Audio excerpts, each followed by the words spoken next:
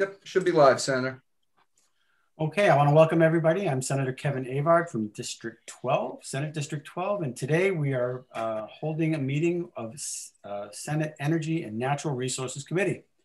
And before we get started, I'd like to read through a checklist to ensure that the meeting that we are holding is in compliance with the right to know law.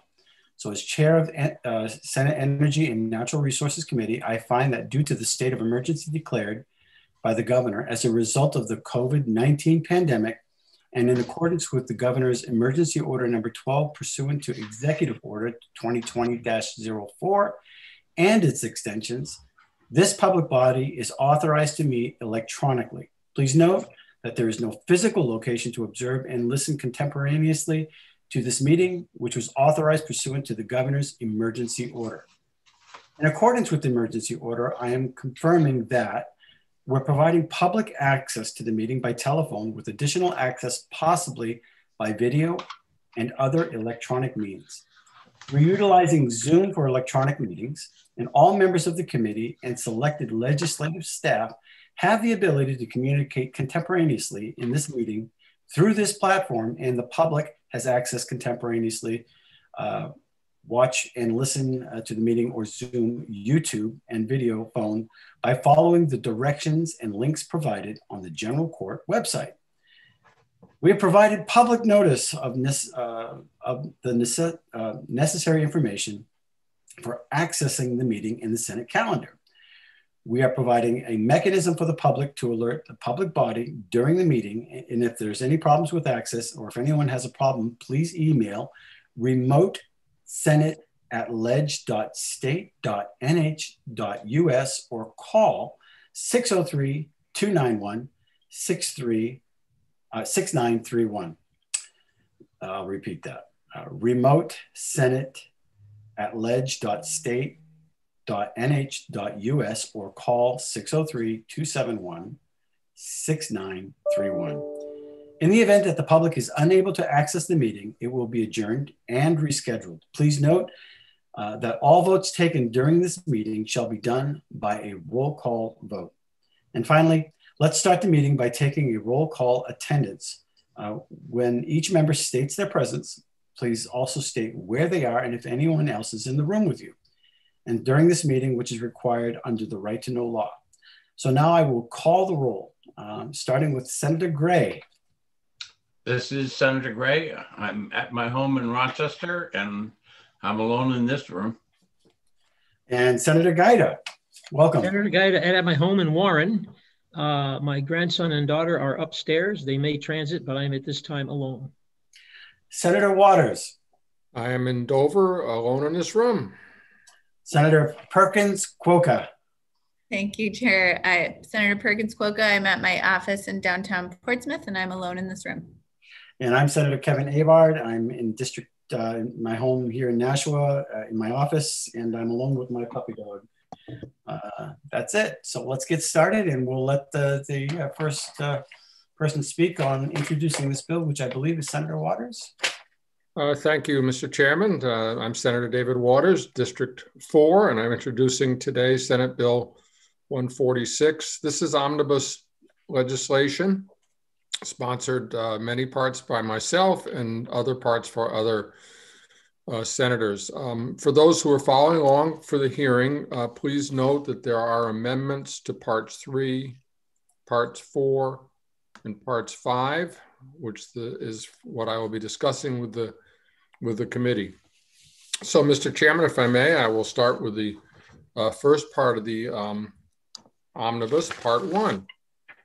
This bill may be familiar to Senator Guida because we worked through this bill last year to establish the coastal program in state statute and to set up a fund for it to receive federal and other grant funding for its work. The bill got caught up in the COVID pandemic, so here it is again. And just to tell you a little bit about the coastal program, this is an existing program that is supported by federal statute and primarily by federal funding. And its real purpose is to help municipalities to deal with environmental regulations passed by the state and by the federal government. It has no regulatory authority itself. It is meant to be a tool for the municipalities to use to do what they've got to get done to get their to do developments and attend to environmental issues in their community. So the first part, and the reason for wanting this in state statute is that it's an existing state program, and DES will be hearing from its director, and they do great work. And having it in a state statute clarifies its mission, and also would, I think, enable to receive, again, not state funding, but funding for some other sources through the fund that is set up. So it establishes the program and references the Coastal Zone Management Act, which authorizes these coastal programs in coastal states. And its purpose is to encourage and assist state and federal agencies and coastal zone municipalities in the sustainable use of land and water resources of the coastal zone, giving full consideration to ecological, cultural, historic, aesthetic values, as well as the needs for compatible economic development. So this is what it does. It attends to those things as required by federal statute, but its real point is to help municipalities so they can continue to grow and do their sustainable development. And so it lists the kinds of things that it's currently doing here on the first page there, sections 1 and 2, you know, and some particular things that are being faced by our waters and bridges. They're doing a lot of work now to help places that are, you know, flood prone because of all the increased rainfall or storm surge, or, you know, we're starting to see groundwater levels rising on the seacoast, and of course, sea level rises as well, saltwater intrusion, and so forth. So this is important work that it does, and it is laid out there. It also lays out, I think importantly, next, the kinds of coordination, simplification of procedures. You know, time is money for developers. So this coastal program works to make sure that, you know, things can be done expeditiously and not get tied up unnecessarily in regulation, and make sure we have good decision making and timely decision making as well. And then the top of page 3, I think you'll hear from municipalities on the coast that they do a great job in helping with conservation planning, conservation and management, that they can come in and when a municipality is doing coastal planning or is doing master planning or developments and so on, that it has the maps, it has the technology and the expertise available to address things that are being faced on the coast. Section Roman 10 there, in terms of these issues on the coast of storm surge and precipitation and so forth, just should note that taking into account these projections and these issues that are facing the coast is mandated elsewhere in state statute. So again, it's just doing the work that we've told it to do. And also I'll mention, as you may have seen in the news, that we have new FEMA maps coming out on flood zones, which is what drives flood insurance and so on. So lots of homeowners and municipalities are going to really need this help in coming years to understand just where they are at. Then lastly, as I said, it establishes a fund in the Treasury which can receive monies that are available from grants, gifts, donations, particularly federal grants, matching funds and so forth. That will be useful for that as well. So I will stop there, Mr. Chairman, on that one.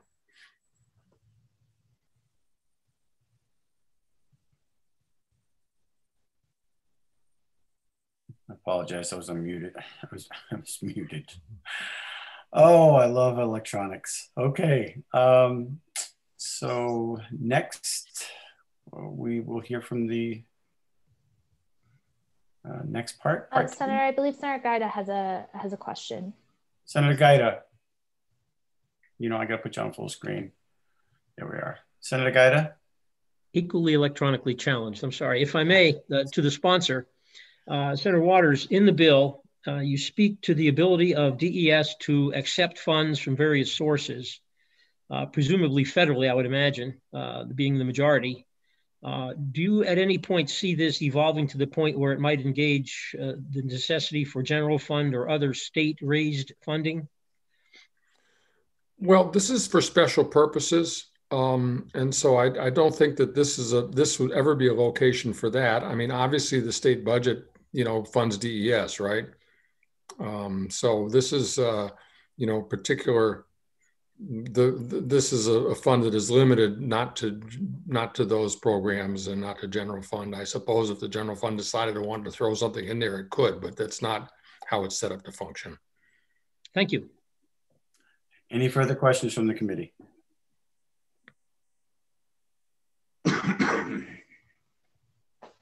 Seeing none. All right, we'll move forward.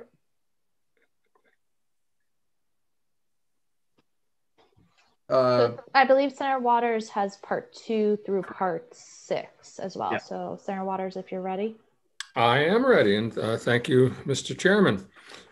Again, this will certainly look familiar to Senator Gaida. This bill, part 2, is establishing a statewide solid waste disposal reduction goal. As I said, it is a bill that got tied up in COVID last year, so here it is again. What this bill does is it gets New Hampshire to plan for solid waste reduction over the next 10 years. There's some history about this. You might hear from the department that we had back in the 90s established a plan, and there really was not sufficient staffing and funding in DES in the early 2000s to keep the plan operational, and it really in some ways went into abeyance. There's been a feeling that we really need to get a handle on solid waste in the state. There are growing issues about the amount of waste that's coming into our landfills. They're filling up, and this is creating difficulties.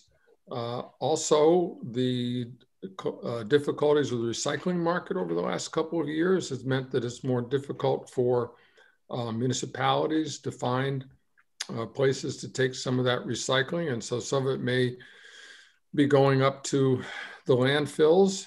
And, we heard over the last couple of years, particularly on the commission to study solid waste that Representative Ebel headed up in the House a couple of years ago, from municipalities that were facing dramatic increases in their tipping fees. And I'll just say from my example, from Dover, that the price of one of the bags that you put out, the Dover trash bags, has gone up from about $1.90 each to about $3.90 each because of the tipping fee going up on this. And, we're hearing it from all of our towns and communities. So what the bill is intended to do, and as it had worked out very closely with DES, with Casella, with Waste Management, with municipalities last year, is to set us on a path towards solid waste reduction by creating this 10-year plan. And so you'll see that it lays out goals to reduce by 25%. I'm on to page 4 now, by 2030, and 45% by 2050. These are numbers that DES recommended and dates that they recommended as well. And then importantly, following that on lines 8 moving forward, it offers some definitions of what solid waste is being looked at. And this involved very close recommendation from Casella, from Waste Management, from various industries who noted that it was not appropriate to include certain categories of waste, which are handled in special ways. So that's why you're going to see that list there. And then in this planning, it makes reference to the hierarchy established in RSA 149M3, and that's a hierarchy that lays out the best ways to handle waste reduction. Then it suggests that starting next year, that there be these biannual updates on how this is going, and that and I think we may on line 32 want to change that date to 2022 because of where we are in the year. So beginning October 1st, 2022, and every 10 years thereafter, the department shall update the plan overall. I would like to mention a couple of things. In the House, and I think we'll hear this from Representative Ebel, in the House there is a bill that is on consent. I believe it's House Bill 413, which is going to set up a solid waste committee that is supposed to look and work very closely with the DES on various strategies. So Chairman Ebel, Representative Ebel and I saw these bills really working in tandem, that task force that's being set up can work very closely with DES to help in the development of this plan. And so that's, and I think if Representative Ebel has been able to be here, she plans to speak to that. So that's the bill, and you have a letter from DES about it, and I hope that the committee will look favorably upon it. Thank you, Mr. Chairman. You're very welcome. Senator Perkins Quokka? Yes, Chair. Thank you. Thank you, Senator Waters. Is the intention that if enacted, this bill would enable municipalities to directly take actions? It seems to imply that, but you know, in order to reduce waste generated within their jurisdiction? Yeah, that really cuts right to the key here. Is the municipalities are really facing, and the taxpayers are facing escalating costs here. And so the plan certainly is going to look at ways to help municipalities do that. We have the New England Recycling Management Group, NERA, I think it's called, which offers a lot of help and grants to municipalities to set up recycling programs, to buy equipment for that. And I do think that the plan in establishing a hierarchy and these goals, so what it's going to get at is how do we do source reduction, right? I mean, that's in all kinds of ways. How can we help communities and consumers reduce the amount that is coming into our landfills? I think we're going to see some good news in some ways. You know, the J. Main paper mill has been purchased by a foreign company that is building a state-of-the-art fiber recycling facility there. And so in terms of having a market where municipalities will be able to send some of that materials, which we haven't had very, very well. And there's lots and lots of activity on the side of plastics and glass as well, to find a way that materials recycling facilities can produce materials that then there will be a market for, and municipalities can start making some money on again. So complicated picture, but I think that your question is right to the point, how we're going to help our municipalities out. Thank you. Any further questions from the committee? Seeing none. Senator Waters. Okay, colleagues, here we go into the amendment parts of this. And you should have before you an amendment dated February 24th, and it's amendment 0501S. So if you're able to pull that up, I'm sorry for others who are watching the hearing who may or may not, I'm not sure, Griffin, what you can do about this, have access to this amendment. Senator, if it's all right, if you would just, if I could ask you to pause, I can certainly put that amendment on screen real quick. Yeah, all right, 1 second. Thank you. Yeah.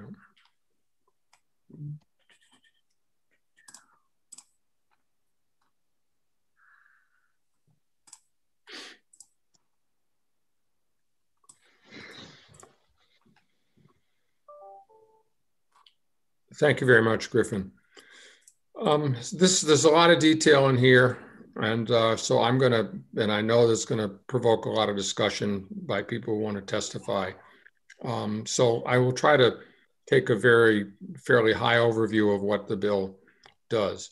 Essentially, it's trying to address potential sources of PFAS contamination by doing a few things. Basically, there's three parts to this. Aside from some general language about PFAS and why we need to, when appropriate, those sources that can cause harm. Of course, not all of PFAS causes harm, but the sources of it that we have some kind of way of protecting New Hampshire families from it. So there are three parts. One part is dealing with firefighting foam and its incineration. This is something that has been a source of much discussion, ongoing concerns about incineration and deposition of the chemicals because of Saint-Gobain. There have been efforts made to put scrubbers in to deal with it there, and I'm sure DES can address that. But I thought that we needed to legislatively to have some guidance and some assurance for the public about how this process of incineration would be transparent to them. I will note as well that we have a fair amount of PFAS firefighting foam chemicals that are now currently being stored around the states at fire departments and elsewhere because we don't have a place to dispose of them. There was some hope that they might go to an incinerator that was accepting these materials over in Copake, New York, and that has not worked out. So what the bill, this part of the bill says is that if the state cannot find a location out of state to incinerate these, that if they're incinerated in the state, then DES needs to determine that it can be done without a threat to public health or the environment, and report such findings to all local governments and state agencies. I do think there's going to be some interest here in adding some language that finding includes a process for public comment.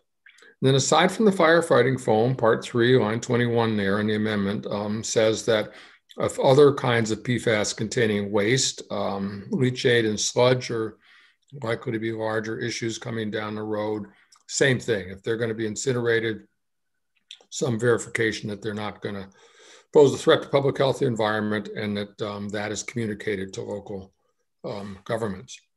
The second part of the bill deals with PFAS in food packaging. This is emerging as a very significant issue, that if there is PFAS that can leach out of the packaging materials into the foodstuff potentially, or if these food packaging then end up in the waste stream and have the potential for leaching out and causing threats to human health, then we ought to find a way to get on a course to eliminate them. So you have some definitions of PFAS here and some definitions of food packaging. And the bill then lays out a process whereby the manufacturers of the food packaging will report to the DES that this present is here. And then over a certain period of time, there will be an effort to eliminate those when feasible, when possible, eliminate those from food packaging. There is a national organization, the Biodegradable Products Institute, and it is a place that any manufacturer can go and ask to have its packaging certified as biodegradable. If your packaging is certified as such by that national group, then this won't apply to you. This also affects later on when we get to composting. Composting, a lot of folks want to use the composted material. Composting is good for reducing the waste flows we were just talking about. Same thing. If it's certified by this group, then it's good. Then it would be good to go. I mentioned this as a particularly timely issue because some people may have seen in reports over the last couple of weeks that Ahold Delhaize You probably don't know that name, but they are one of the largest manufacturers of food packaging in the country. They do the Hannaford brands, for example, and I'm sure we all know Hannaford's in New Hampshire. They have determined that there is a substantial threat to human health from PFAS in food packaging. And so they are committed to remove it entirely from food packaging in all their products.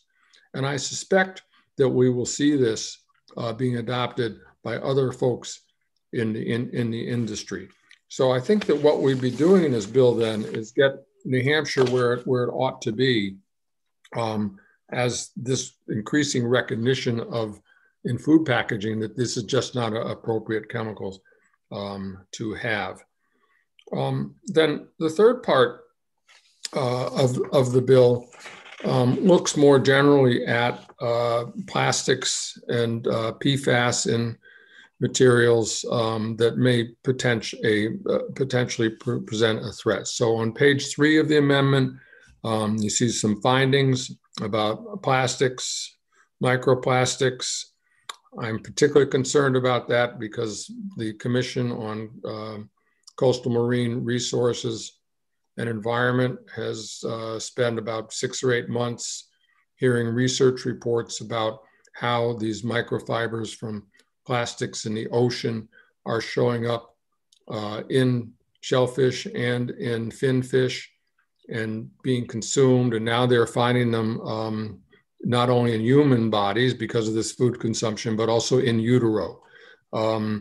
So it seemed to me that it would be reasonable to ask the DES to create a report on plastics. And this is on page 4, that the department would consider emerging scientific research on human health and environmental effects, including effects on animal and aquatic species of plastics, and ways to reduce or eliminate single-use plastics and plastic waste that cause adverse effects.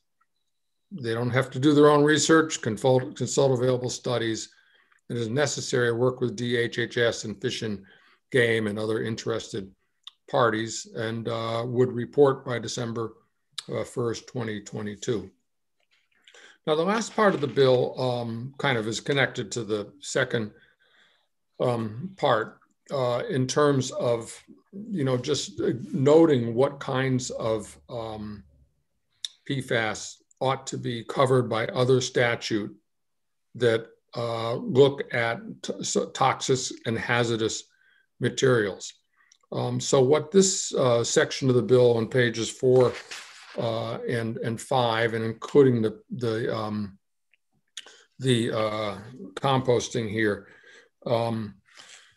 is just to say that unless it's BPI certified, that then it is listed as something that is regulated like we regulate other toxic materials and other toxic matters as well. Like we regulate mercury, for example. So this last section of this goes through those various statutes where we list these other potentially hazardous materials, and just the PFAS that has not been BPI certified, it ought to be included in these parts of state statute as well. So thank you, Mr. Chairman. There it is.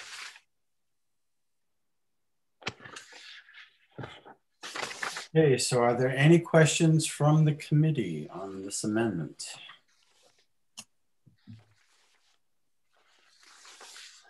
Not all at once. All right, let's move right along. Then we'll.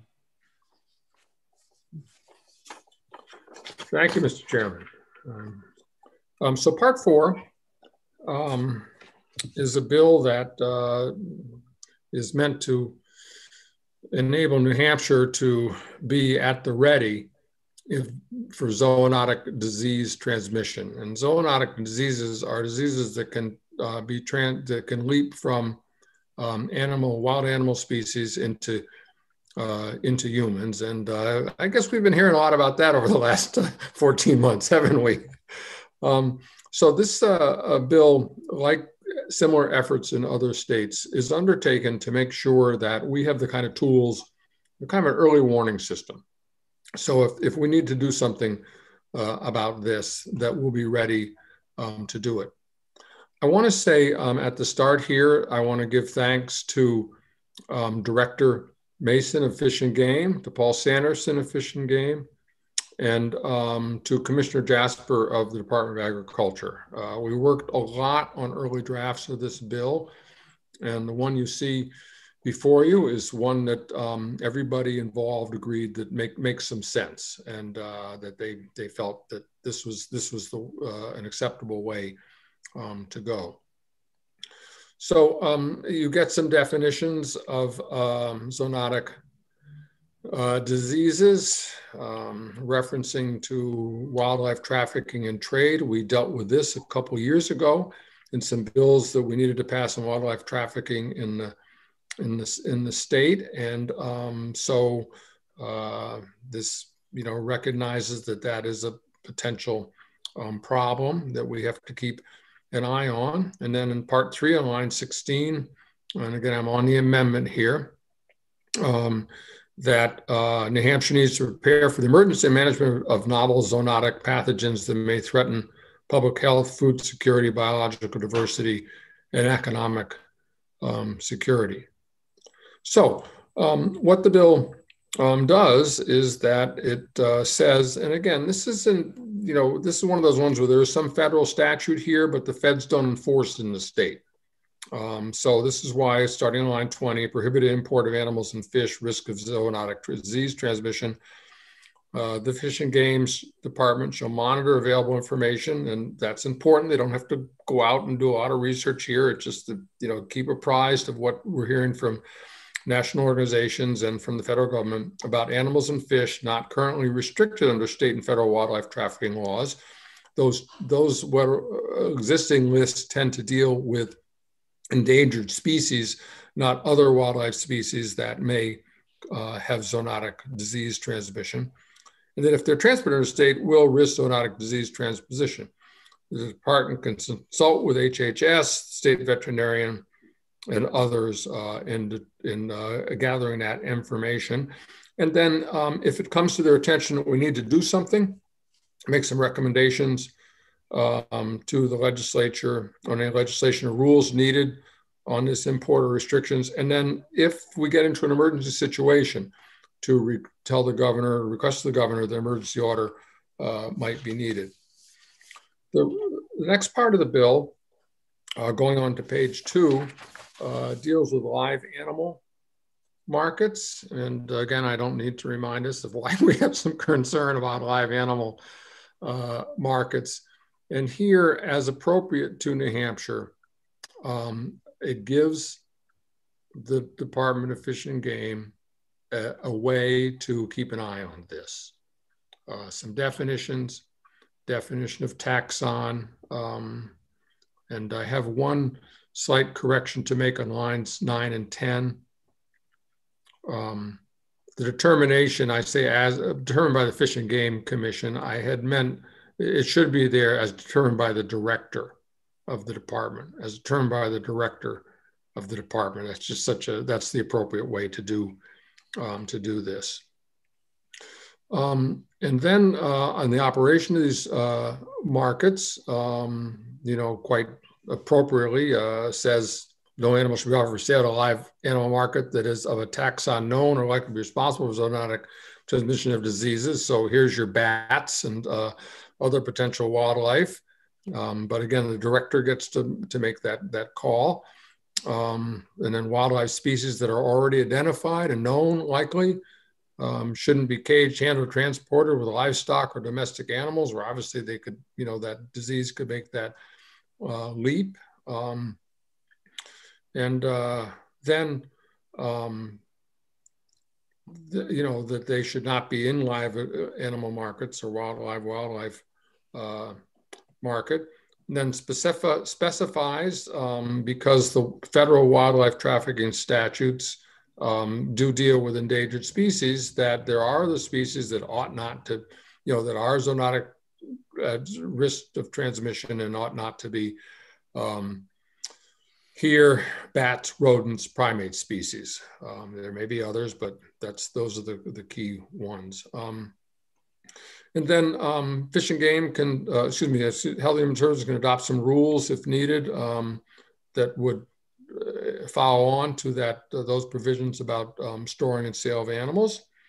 And then importantly, at the bottom of page 2 are the exceptions. This is not about our current livestock markets that are allowed under New Hampshire law. It's not about seafood or shellfish markets that offer live seafood or shellfish for under law. So important exclusions there because we're not going after those things. We're going after the things that are a risk to people. And then at the end, the penalties, a written warning, and then a Class B misdemeanor for subsequent. So thank you, Mr. Chairman. There's a little bit of public safety and public health. Thank you, Senator. Are there any questions from the committee members? All right, let's move on.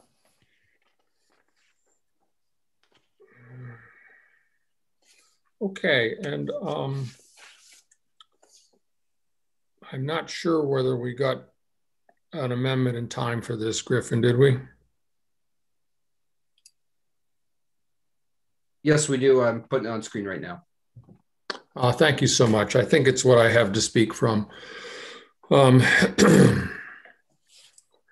So let me just give you a little bit of background here. You've been hearing us folks along the seacoast talk about nitrogen and permitting for wastewater treatment plants for years now because of the Great Bay and because of the EPA pushing and pushing and pushing municipalities to do more and more. And I will say that, you know, one of my first bills in the Senate, 9 years ago now, was to try to push back on the EPA because these communities felt they hadn't used good science. And it turned out after we did that bill that, yeah, we were right. So this is a long-standing issue of making sure that the EPA understands our particular estuary and adopts rules and permits that are appropriate to it. The communities around the Great Bay, Rochester, Dover, Exeter, Newmarket, Portsmouth have spent hundreds of millions of dollars upgrading their wastewater treatment plants. All the communities share the goal of cleaning up the Great Bay and the associated rivers. The last couple of years, the EPA has been coming forward now with new permitting for these plants. And the fear was that, you know, they only can regulate what they can regulate. And the plants are producing maybe 40% of the nitrogen that goes in there, and the rest is from runoff and other non-point sources that the municipalities got hammered to a completely unreasonable degree and do things that were really beyond technology and would cost, again, hundreds of millions of dollars more on top of what's already spent. So an agreement was worked out with the EPA last year on these permits that enabled municipalities to look kind of globally at all these sources and try to reduce them from all kinds of places and not just by spending money on their plants, which are already, I think, doing an awfully good job.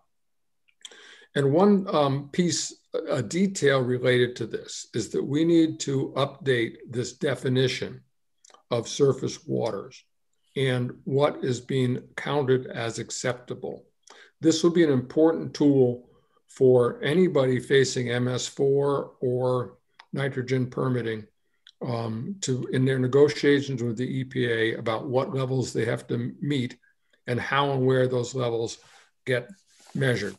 So this was brought forward from the Waste Water Managers Association in the state, and it just offers a technical definition in Tidal Waters about what standard we are using, not exceed a geometric mean most probable number, MPN, of 14 organisms per 100 milliliters for fecal coliform, and so on.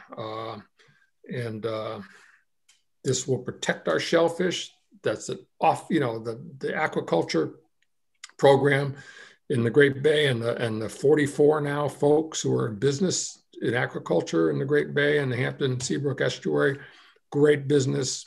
We love the oysters and so forth. A lot of potential there for mussels as well.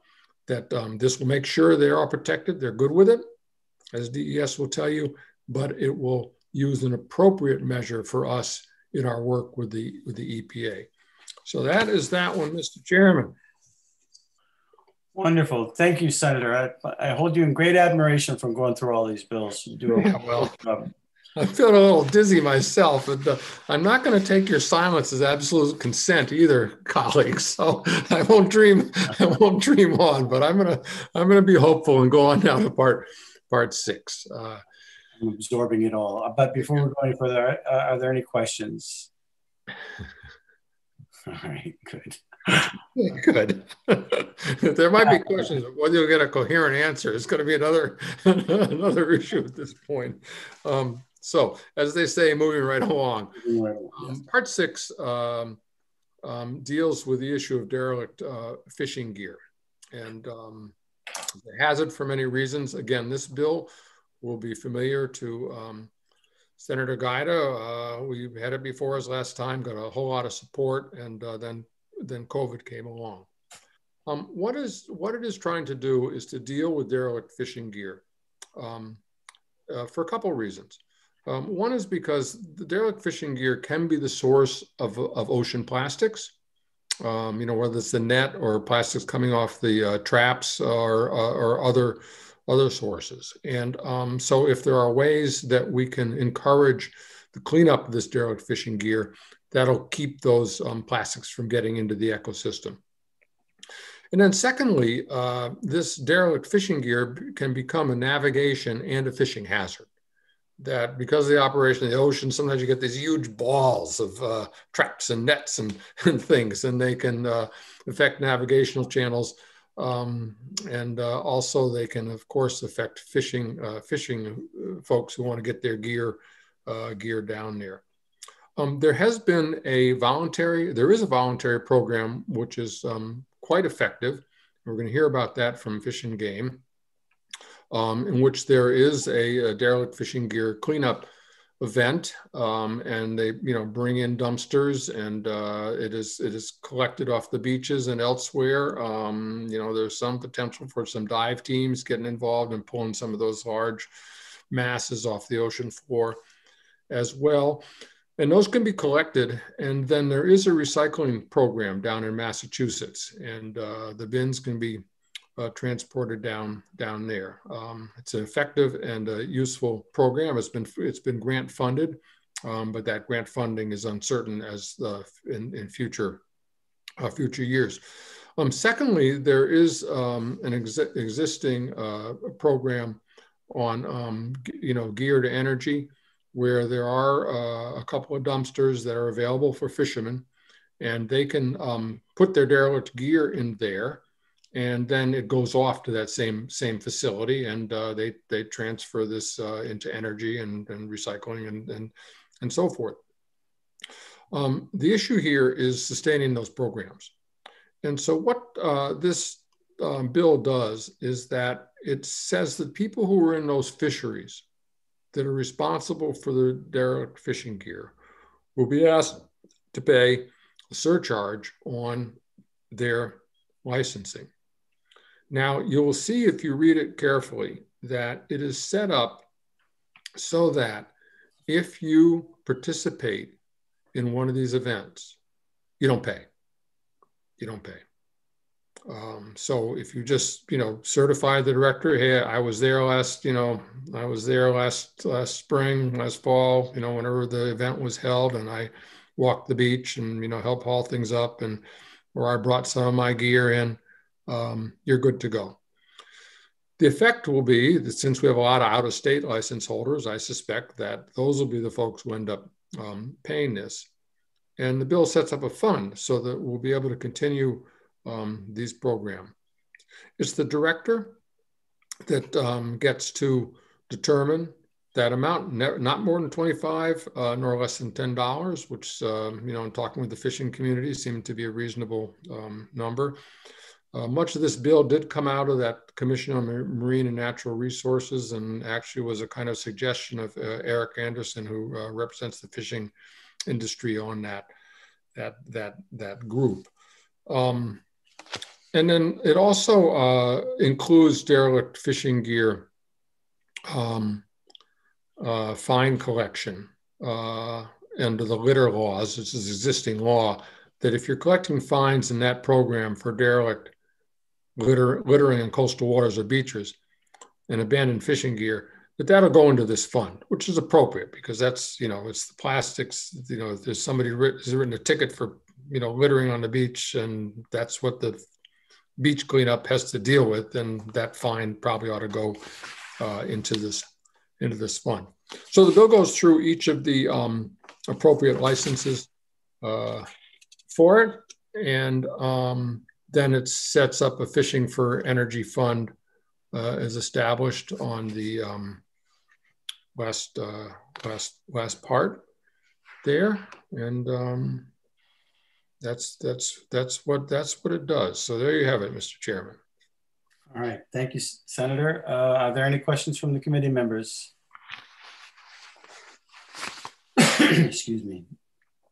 Seeing none. All right, we will move right along to section 7, I believe. Yep. So, Senator, we have Senator Bradley here to speak to his portion of the bill. Thank you, Senator Waters, and now Senator Bradley. Welcome, and the floor is yours. Thank you very much, Mr. Chairman. I will be very brief. This is a constituent request. I filed this bill, and I agree with a constituent who believes that we should be prioritizing, as part of the Land and Community Investment Program, the preservation of farmland, agricultural land that can be used for agricultural purposes in New Hampshire as part of LCHIP. I think that given some of the vagaries of the world as we know it, the ability to grow food in the state of New Hampshire should become a priority. I chose to not make it a mandate, but rather put it in the purpose statement of RSA 227 M1, where it would be adjudicated, if you will, by the board that makes decisions on what land or cultural resources to protect. Subsequent to that, I learned from Commissioner Jasper that he requested $250,000 in the second year of his budget for farmland acquisition and preservation, which I think is great. And in fact, may well do much more for the goal that I've articulated in this bill than doing it in the way I've suggested. So, I commend it to you. I know that there'll be some testimony raising some questions, if you will, by Land and Community Heritage board members. I think those are appropriate questions. Perhaps this section of the bill could be, if not passed, retained for further study, just to ensure that the $250,000 request survives in the budget. Needless to say, the goal that my constituent, whose name is Rebecca Swafield, articulated, I think is a very valuable long-term goal that should be encouraged.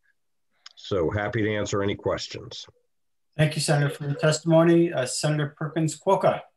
Yes, thank you, Chair. And thank you, Senator Bradley. I think you mostly addressed my question, but I had also heard from some members of the LCHIP program, which, as you know, was a legacy of my predecessor, Senator Feller-Clark. And so, it seems to them that targeting farmland is already well within their statutory purview and that they can focus on that. So I was going to ask if you were open to some changes in the bill, but so it sounds like at this time your recommendation is essentially that as a committee we might re-refer this part of the bill, but I don't know that we can divide the question in committee. So I just wondered whether you might be open to a committee amendment to remove this section. Is there another procedural way we could retain the $200? Really, yeah, and I appreciate it. And I, going back to when Senator Fuller Clark was the prime sponsor of the LCHIP bill, I was one of the co-sponsors. So I've long been a supporter of LCHIP. I'm not sure that there is a procedural way to save this if it were dropped from the bill. I'm not going to suggest a study committee either. I would just hope that if this provision's not going to go forward, that we really make sure that the $250,000 that is in the governor's budget that Commissioner Jasper asked for, rightfully so, is protected in the budget process. And, you know, this section of Senate Bill 146 and the budget are pretty independent of each other. So at any rate, I think that when you hear from the director, Digit Taylor, who I think has done a really good job, as have the LCHIP board, and Senator Guide is on it. I understand the concerns. I was trying, again, not to make this a mandate, but just a preference. If there's a way to write that in a way that doesn't upend, you know, some of the other valid considerations of LCHIP, I'd be in favor of that too. Thank you very much. Thank you, Senator. Any more questions from the committee? Seeing none, thank you very much. Thank you. So next up, Senator, we have Senator Perkins-Coie to introduce her section of the bill. Senator Perkins-Coie, you are recognized. So you do. Good afternoon, committee members. For the record, I am Senator Rebecca Perkins-Coie from Senate District 21, representing Portsmouth and the towns of Madbury, Lee, Durham, Newington, Newmarket, and Newfields. I'm the prime sponsor of Part 8 of SB 146. Part 8 is an attempt to advance New Hampshire's renewable energy goals by increasing the demand for renewable energy projects in New Hampshire. It has the added effect of supporting the private market for renewable energy credits, known as RECs, by ensuring that the standards at least reflect the reality on the ground in our state, which at this time is 1% solar energy, and thus create stability in the prices for RECs. This is a gradual process proposed in the bill, increasing the Class 2 percentage by less than 1% every year until 2025 for Class 2 only. Part 8 builds on the progress made in 2017's SB 129, which was the last time the RPS was altered. I'll leave it there, Mr. Chairman. Thank you for the opportunity to present, and I'm happy to answer any questions from the committee. Well done, Senator. Thank you. Any questions from the committee? Senator Waters, you are recognized. Thank you, Mr. Chairman, and thank you, Senator, for your testimony. And so it's your sense that this will do a couple of things, that it really is, we have a really fast developing solar industry in the state, lots of jobs potentially there. And that so it would be that if we had some good state assurance here, there'd be some assurance for those investors and municipalities who want to to do this, that this would be a shared goal of the state. Is that part of it? Yeah, exactly, Senator. Thank you. Part of what the RPS goals do, and again, this is just part of it, is to help provide a market for these renewable energy credits, which essentially acts as an additional asset that a developer could sell, and so provides an additional income stream to renewable energy projects, which you know, in turn just makes them more financeable, and again, just creates a more stable regulatory environment for renewables to flourish in. If I may follow up, Mr. Chairman.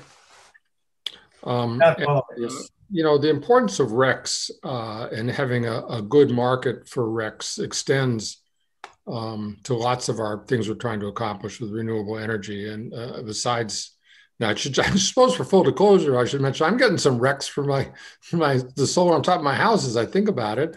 You know, and that won't be much money, but there it is. And that by having a healthy market for RECs. We essentially help renewable energy developers of all kinds. Is that the case? Yep, different classes will affect different types of projects, but exactly, you know, this program has been successful because it's essentially allowed the private market to act as an encouragement to renewables development. And so, as you mentioned, from little to big, you know, I think it's been successful in just providing stability and sort of added revenue to projects, which in New Hampshire, just given the price of energy, is needed in many cases to make the projects financeable. Thank you. Thank you. Further questions? Seeing none, we'll move on to the next section, and we recognize, I believe, Senator Waters again. Yes, thank you. I'm standing in for Senator Sherman, who was unable to attend today. This section is a technical correction. Back in 1999, the Supreme Court in William Purdy versus the Attorney General overturned the definition of the high water mark in the matter that is noted in the bill, so that it strips out what had been the definition of the high water mark that the Supreme Court overturned, and then substitutes for that the language that the judge approved: the average height of all the high waters over a complete tidal cycle, commonly referred to as the mean high tide line. So, you know, having that defined appropriate in state statute is important, and that having that mean high tide line, anybody who's served on zoning will tell you and planning is an important thing to have defined. So this gets our statute into sync with what the Supreme Court says it ought to be. Thank you, Mr. Chairman. Thank you, Senator. Any questions from the committee? I see none. So let's move on. Section 9. Well, that was Section 9. I'm sorry. I'm sorry. Section 9. Did I mess up there? No, I messed up. Section 8, Section 9. So, Senator Avard, at this point, I believe Senator Waters, Senator Bradley, Senator Perkins-Coie have introduced their respective parts of the bill.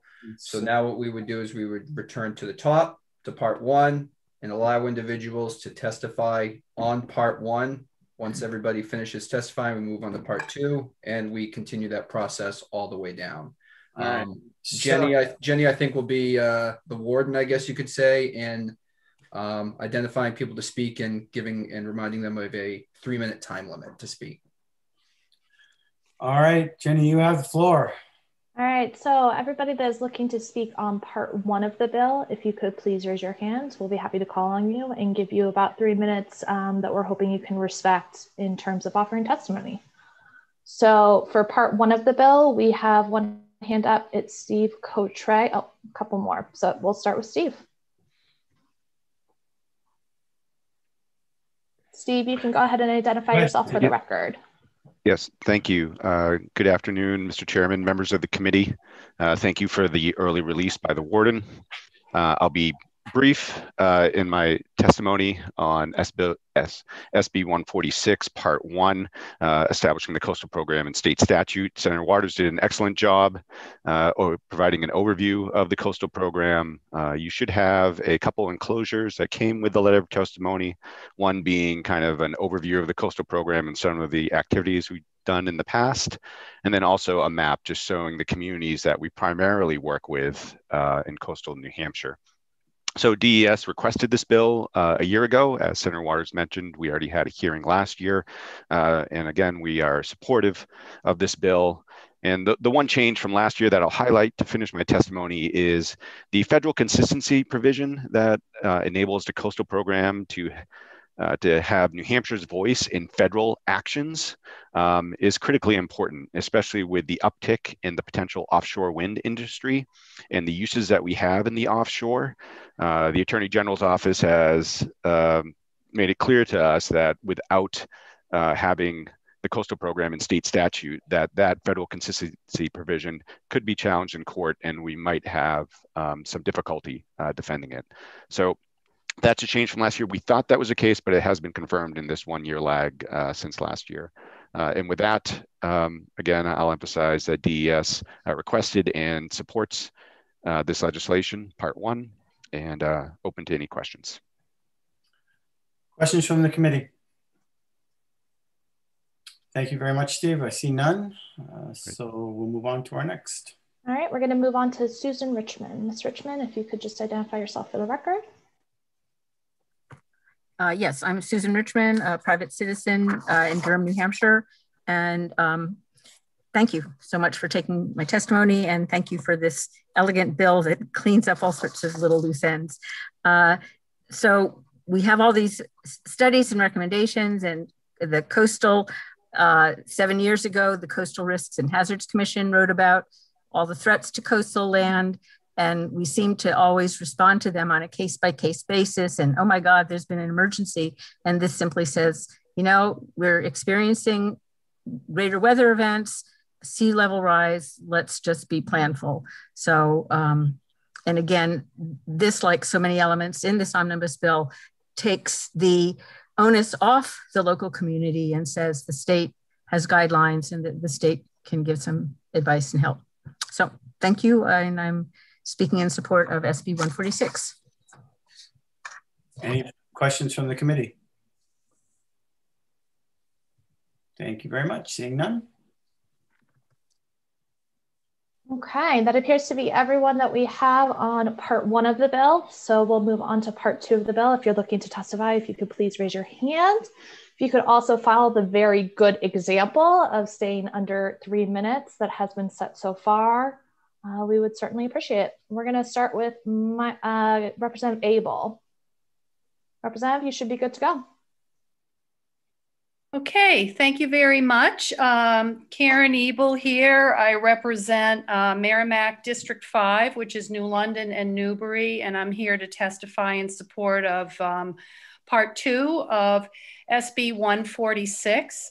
As Senator Waters said, this is basically the same bill that was introduced last year in the Senate. It was unanimously recommended by this committee and did get tied up in COVID.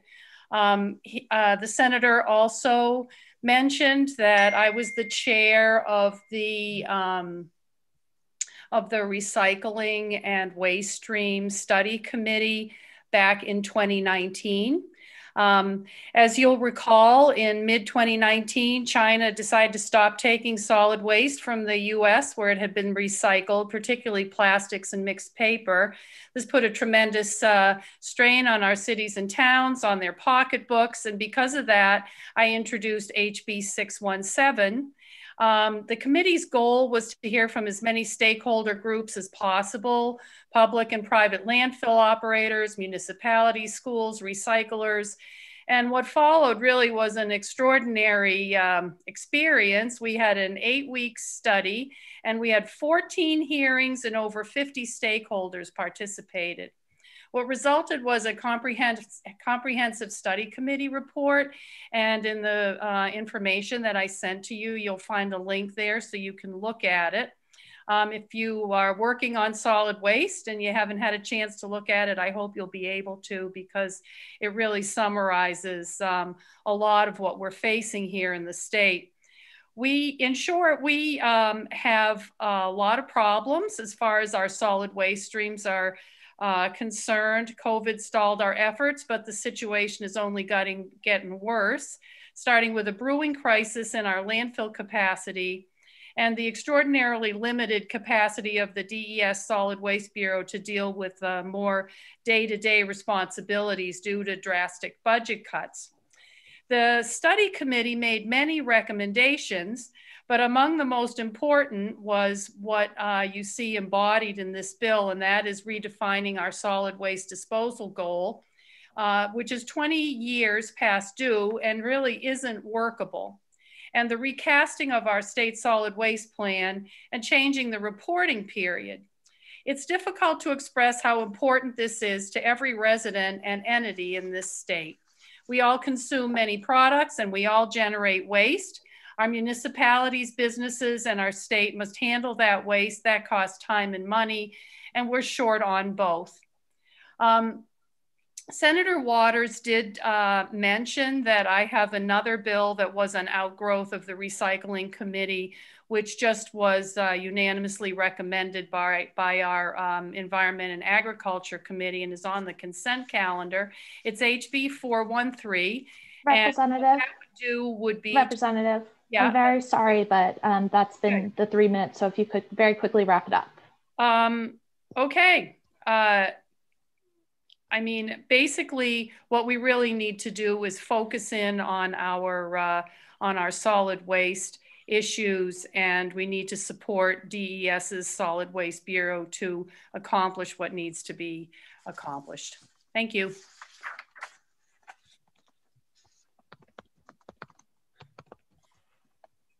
Senator Waters with a question.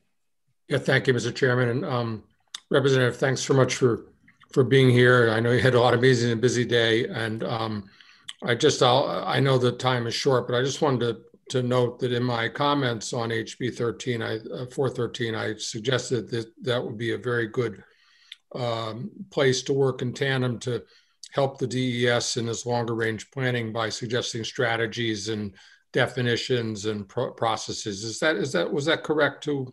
Yeah, that's correct. Unfortunately, because of the time, I wasn't able to get to that. But the bill is pretty comprehensive in identifying the things that we need to discuss to develop a diversion plan for our solid waste, so we can conserve the landfill capacity that we do have. And one of the things we have to zero in on is the fact that we currently take in a lot of out-of-state waste. We can't limit that under the Interstate Commerce Clause, but we also have to keep an eye on protecting our own residents and our own capacity. So source reduction and different ways of recycling are really important to discuss to support the plan. If I just one quick follow-up, Chairman. And so my representation that the timeline for House Bill 413 works out just right with the timing for the creation of this plan for DES. Yes, that's correct. And I talked to DES about how all that would dovetail together. So that would work well. Thank you. Other questions from the committee? Seeing none. Thank you very much for your testimony. Okay, next up we have Mark Morgan. Good afternoon, committee. Thank you for taking my testimony. I'm the solid waste manager for the city of Lebanon. And at this facility, we do own and operate a aligned landfill facility, as well as recycling and compost operation. We provide services to 22 communities throughout the Upper Valley in both New Hampshire and Vermont. My testimony is in support of this bill, absolutely. I was pleased to see the change in the waste reduction, to moving away from increasing a recycling rate to addressing disposal weights. It's a more clear-cut way to identify waste reduction and helps plan for the future. As mentioned earlier, House Bill 413 could be a huge help in accomplishing these waste reduction goals. It'll help determine a pathway for the state of New Hampshire. As mentioned earlier, one of the critical needs in New Hampshire is identifying resource needs at New Hampshire Department of Environmental Services. This bill has a lot of additional responsibilities at the department that's already straining with resource needs. So it's my hope that as we move forward, we identify those needs and make necessary changes. The second part of my testimony is in reference to Section 3 of Part 2 in relation to solid waste planning in New Hampshire. I am actually a solid waste planner by trade. I worked at New Hampshire DES for a number of years as a solid waste planner before the section focusing on solid waste planning was dissolved. Solid waste planning for New Hampshire is critical and is grossly absent at this time. I'm concerned at the amount of time, being 10 years for solid waste planning in between evaluating options for New Hampshire. It's currently at 6 years, and the 10-year gap troubles me. And just as a point of note, in the past 10 years, some of the things we've seen, our neighbors to the south have changed the way they landfill waste, which has driven a lot of waste north into New Hampshire. Vermont has had a number of legislative changes in their state as well, also impacting New Hampshire's disposal capacity. We've seen a waste to energy plant right here in New Hampshire close, reducing our disposal capacity. Recycling markets have changed regionally, as was mentioned at the beginning. A number of paper plants have shut down. They're being reopened, but they're being reopened very differently than they did over a decade ago. Mentioned earlier, global recycling markets are also changing and have been very dramatic in those changes affecting our state. Collection methods for recyclables have also changed. The idea of single stream recycling 10 years ago was virtually unheard of. It was only a handful of communities participating in that. Now it's the majority. Technology, techniques, and markets change rapidly. And again, I'm just concerned that a 10-year gap will miss some of those very complex and difficult changes to address. Thank you. Thank you for your testimony. Yes, Senator Waters, you're recognized. Thank you, Mr. Morgan. And I know Lebanon's a real leader. Thank you. To address your point, I mean, the 10 years made a lot of sense to the DES, but please, does it make sense to you that since we have the every 2 years report, that if issues are identified, that the legislature would be able to take action if needed in the process here too? So just to say we understand, but that's to see the way we're trying to do it. Oh, I totally see the ability to catch up as we're going along. And I think, frankly, a 10-year plan would work if the resources were addressed at DES. So absolutely. I'm just looking at it as it stands today. And that would just be an enormous gap given the current resources at DES Waste Management Division. Thank you. Thank you. Any further questions? All right, Mark, I may have a few, and so I'm going to admit ignorance, and I need a little education. With regards to the Interstate Commerce Clause, can you elaborate a little bit on that? Why, what you mentioned is that Mass or our neighbors to the south, I don't know if it's Mass, but our neighbors to the south, they're driving waste up into New Hampshire because they've changed their method of waste. So, you know, can you elaborate a little bit on that? What's happening? So what the Interstate Commerce Clause says is you can't say no to interstate commerce. Waste and recycling are commerce, so you can't restrict that. What states can do is they can define how they will receive it. So a couple of examples. Massachusetts changed the way they allow construction and demolition debris to be disposed of in Massachusetts. They said no more unprocessed. That means whole, raw, job site waste. You know, if you do a remodel at your house, it all goes in a dumpster. That dumpster can no longer go directly to a landfill in Massachusetts. It has to go to a processor first to be not source reduced, but size reduced or pull out high value recyclables. Then it's ground up and used as daily cover at a landfill, but it can't go unprocessed. So there's a high cost to that. New Hampshire doesn't have such a requirement. So we're a lower cost option. So it's pushed waste into New Hampshire.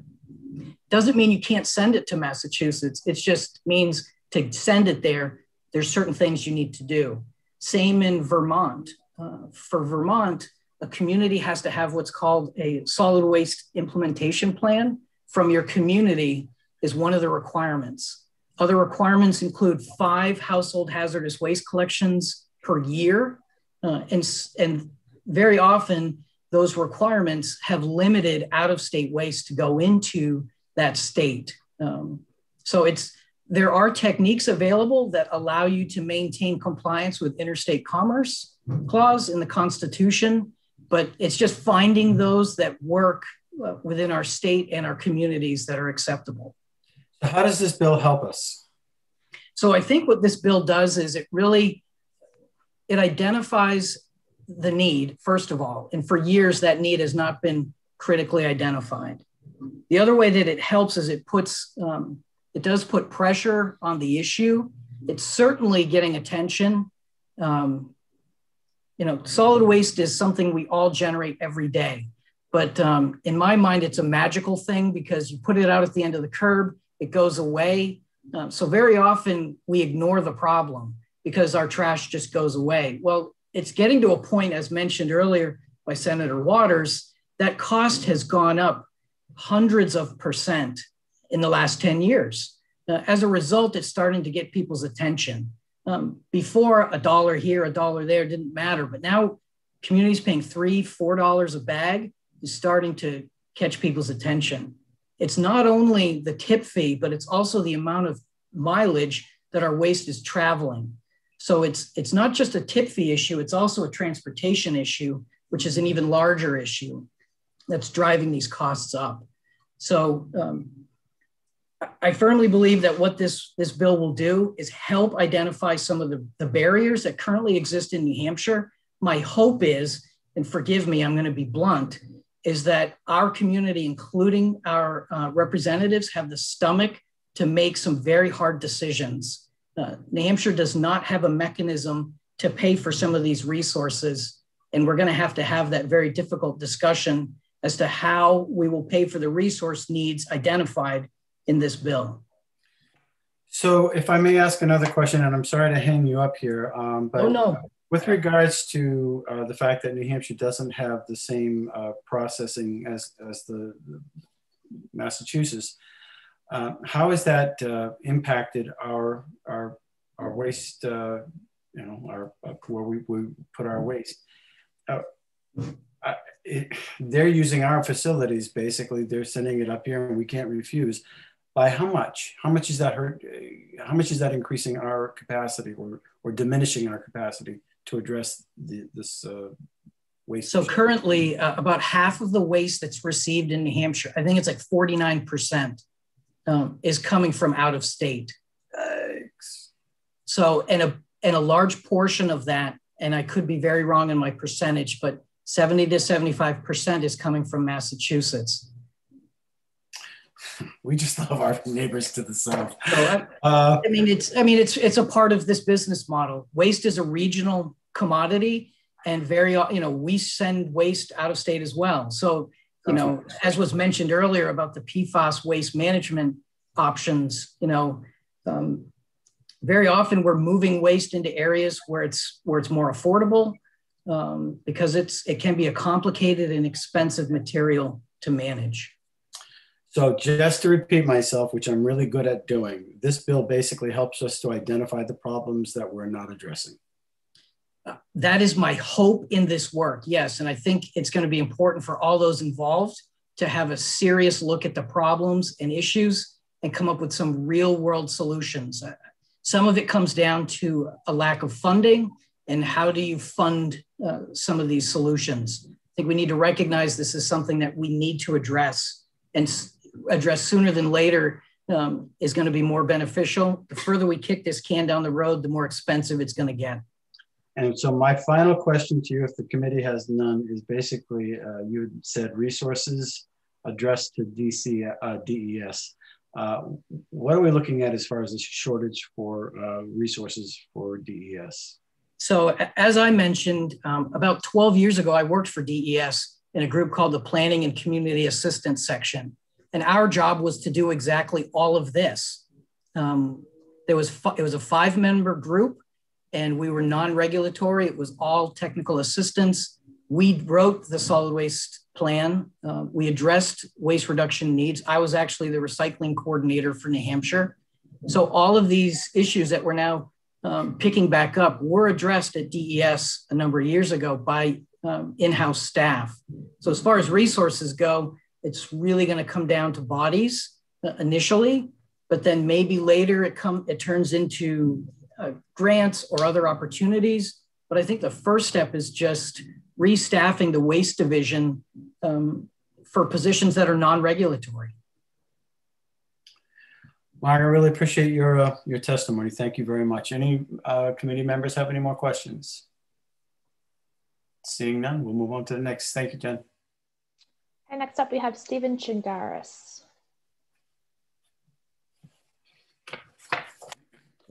Good afternoon, members of the committee, Chairman, Mr. Chairman.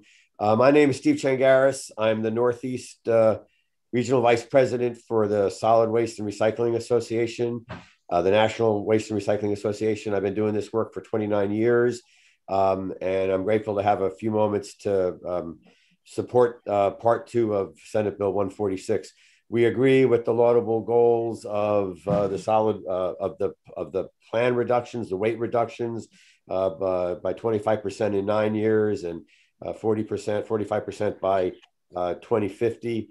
We appreciate those goals. We think they're realistic and aspirational at the same time, and we're excited to roll our sleeves up and get to work to try to help with those efforts to reduce those waste volumes. We also concur with Representative Abel and with Mr. Morgan that the return to the state plan and revisiting it and revising it will be very helpful to the state to achieve its waste management goals. As an industry representative, we are those companies, the magic workers that Mr. Morgan talked about, where we pick up the trash and make it go away. But at the same time, we're also the same people who manage the recyclables.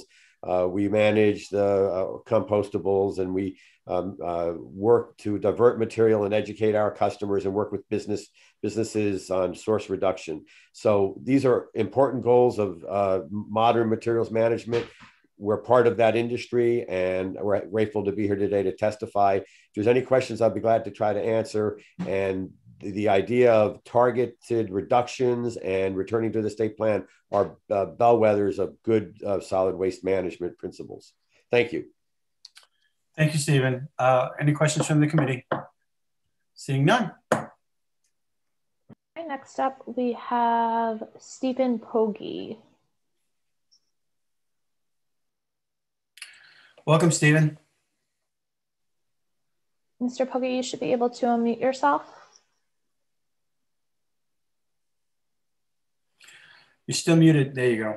Can you hear me now? Yes. Okay, great. Yeah, good afternoon, Mr. Chairman, members of the committee. My name is Stephen Pogge. I'm the Director of Operations for Waste Management's Transfer and Disposal Operations in New Hampshire. Waste Management is the leading provider of solid waste and recycling services in North America. In New Hampshire, we operate the Turnkey Recycling and Environmental Enterprise Facility, also known as TREE. We operate 4 solid waste transfer stations, recycling plant, and approximately 200 waste collection trucks every day. We manage close to 40% of the solid waste and recyclables that are now generated in New Hampshire. We've been operating in the state for nearly 40 years and have a valuable perspective on the realities of managing solid waste and complying with the laws and regulatory requirements in the state.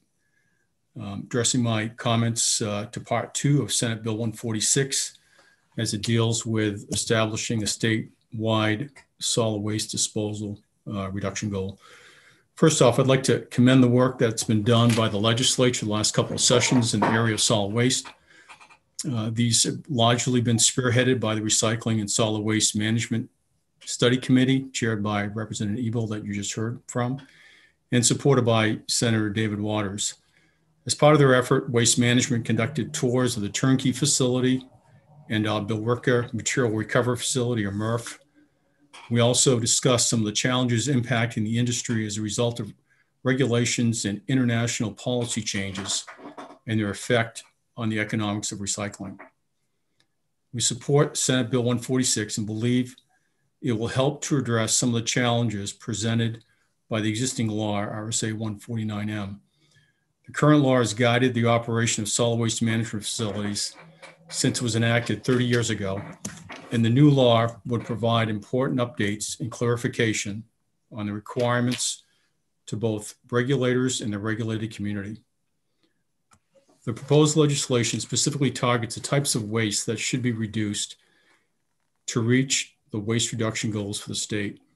This would avoid confusion in the future and would allow generators in the waste industry to target materials in the waste stream specifically municipal solid waste that's not previously been recycled, or commercially or institutionally generated waste also that has not gone through the recycle process.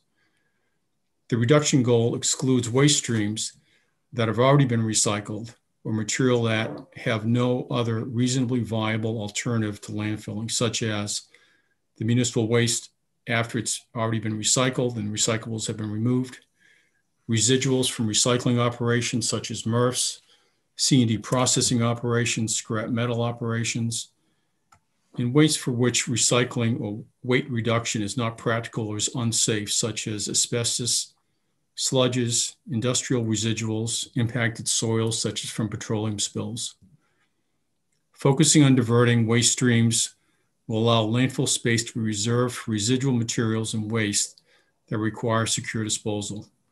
We believe the bill will clarify longstanding confusion on how best to increase recycling, reduce waste disposal, and avoid confusion in the future.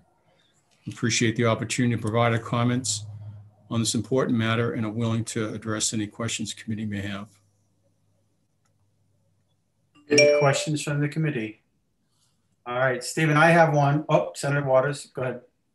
Well, thank you, Mr. Chairman. I just wanted to express my thanks to Steve for all the work that has been done over the last couple of years on this, and good partnership here. And I appreciate your coming in today. Thank you.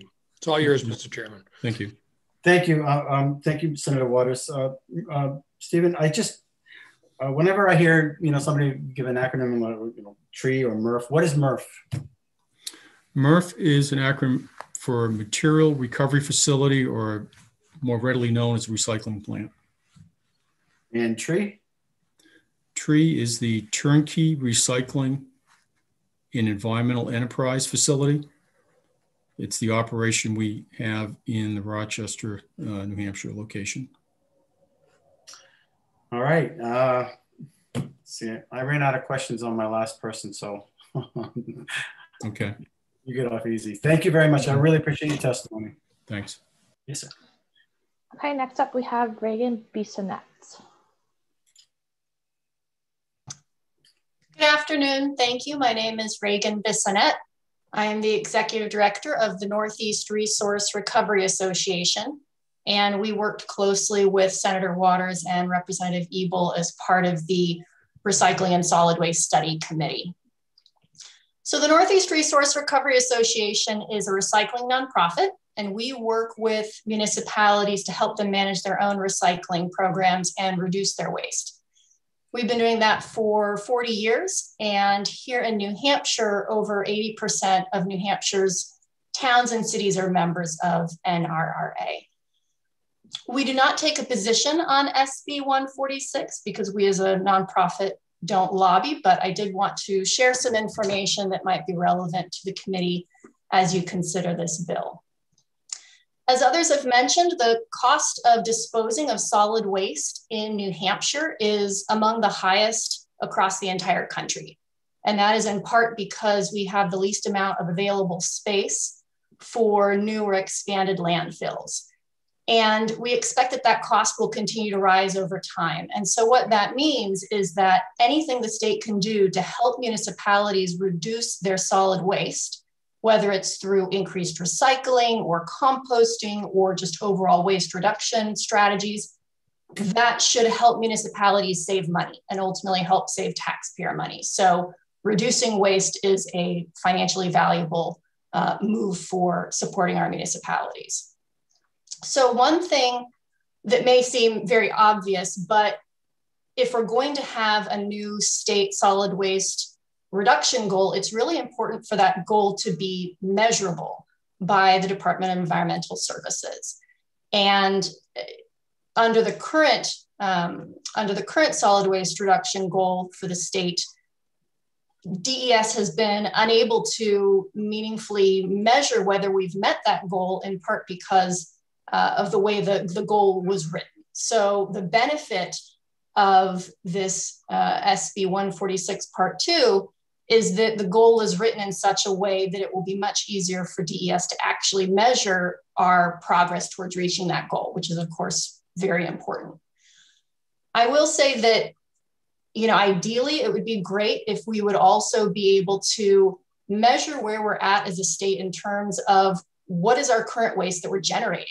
So we don't have a recent waste characterization study for New Hampshire that would tell us what types of waste we're generating and how much is being disposed, recycled, or composted. And that could help us further reach our goals by telling us what our baseline is. And then finally, I do echo Mark Morgan's concerns about moving the timeline for the solid waste plan from 6 years to 10 years. I understand that we certainly have limitations among DES regarding staff time to put into this, but I do think it'd be beneficial if we could have even, you know, a midterm report across that 10 years, because a lot can change in 10 years. And certainly by setting these new goals, we hope that a lot will change in 10 years. Thank you. Questions from the committee? I have a looming one, but I'm not sure I want to ask it, so I'll just wait. Thank you very much for your testimony. Thank you. And the final speaker we have for part 2 is Mike Nork. Welcome. Good afternoon. Thank you, Mr. Chair and members of the committee. My name is Michael Nork. For the record, testifying in support of part 2 for DES. I represent the Solid Waste Management Bureau. I will keep my comments very short because at this point, I think most of what I was going to say has already been covered by previous testimony. I do want to just reiterate that this goal is something that would take a current goal, which is slightly confusing and difficult for us to measure, and turn it into something that would be easy for us to measure because we would have readily available data. We would have data on what is disposed in New Hampshire and be able to track how that changes over time. The current goal requires us to measure changes in waste generation. And as outlined, I gave some testimony, written testimony to the committee. That you can look there for further context on why the current goal is a little bit confusing and difficult to track. But again, just want to reiterate that this proposed reframing of the goal to a disposal reduction goal would actually make it much easier for us to track progress over time. The other thing I just want to clarify is there's been some comments on the 10-year interval for the solid waste management plan, which the way the current statute is structured, we have the requirement to issue a biennial report. So every 2 years, we issue a report on tracking progress towards this goal. The solid waste management plan is kind of an overarching framework in terms of how we approach solid waste management in the state, what our goals are, what our targets might be for continuing to uphold the hierarchy of waste management and this goal. So I just want to clarify that the 10-year, issuing a solid waste management plan every 10 years doesn't mean that we can't update it more frequently. And also those biennial reports, as Senator Waters had mentioned earlier, would allow us to check in periodically to see, are circumstances changing? Do we need to update the goal, or do we need to update our solid waste management plan in some significant way? So there are mechanisms to allow us to keep track of these things on an ongoing basis. As has been mentioned by folks previous to me, there are definitely resource issues at the Solid Waste Management Bureau. But these are obviously issues that are priorities for us to continue to work towards and continue to devote effort to. And just to close, I did want to mention Senator Waters had indicated that the date for the solid waste management plan in the current language as introduced hasn't changed from the previous bill last year. And it would probably be advisable to extend that by 1 year to allow us to actually have time to implement actually drafting that plan and releasing it by, I think on page 5 of the bill, it says on line 32, beginning October 1st, 2021. I would recommend that that be changed to October 1st, 2022. And with that, I'll close my remarks, but if you have any questions for me, I'm happy to address. I think Senator Waters, you made that mention earlier, didn't you? Yes, and you were recognized, but you're muted, Dave. Yeah, thank you, Mr. Chairman. And yes, I did. And Mike, I don't know if you heard me earlier, but I sensed that if we do that, then would I also need to change the every other year to the odd year? Or how would you want that in terms of reports? I think it would probably, it could stay as is because okay, it'll still give us a year to have some data to report in that biennial report. So I think that's fine. I think the priority would be just focusing on the date of the solid waste management plan on line 32. Good, thank you. Griffin, do you have that? Yes, I do. Okay, I wasn't looking up. Great, thank you, sir. Mike, thank you very much for your testimony. Are there any other questions? Seeing none. Okay, so we're going to move on to part 3 of the bill. So if anyone's interested in testifying, if you could please raise your hand. If you're calling in by phone, if you could press *9. So Senator Avard, if you're okay, we're going to go ahead and start with Omar Terry. Yes, welcome, Omar. Good afternoon, Chairman. Can you hear me? We can, thank you. Excellent. Well, good afternoon, Chairman, members of the committee. My name is Omar Terry with the American Chemistry Council, specifically the Plastic Food Service Packaging Group. I'm calling to specifically talk about the part 3, the Plastics Advisory Council. We did receive some of Senator Waters' amendments prior to this committee hearing today. And if those amendments are accepted by the committee, we are supportive of the amendments to sunset having a Plastic Advisory Council and having the Department of Environmental Services review some of the research technology implications over this. But we do want to ensure that as if DES is going to be putting out a report, that they look at having toxicologists and ecological experts and exposure experts as part of the review of these impacts, especially around human health and environmental impacts, primarily because those are the types of specialists that would be able to really be able to inform the department and thus the legislature on health and human environmental impacts around, wildlife and human beings. Also, there is a specialty around microplastics that is starting to form. So considering that there are microplastics as a centerpiece of this, we really want to make sure that the department has the best data to be informed with, to inform all of the members, obviously. That's obviously already a specialty. We would also ask that there be no further plastic bills introduced during this time period until after the department has been able to submit a report to the legislature, as well as the legislature's had an opportunity to review that.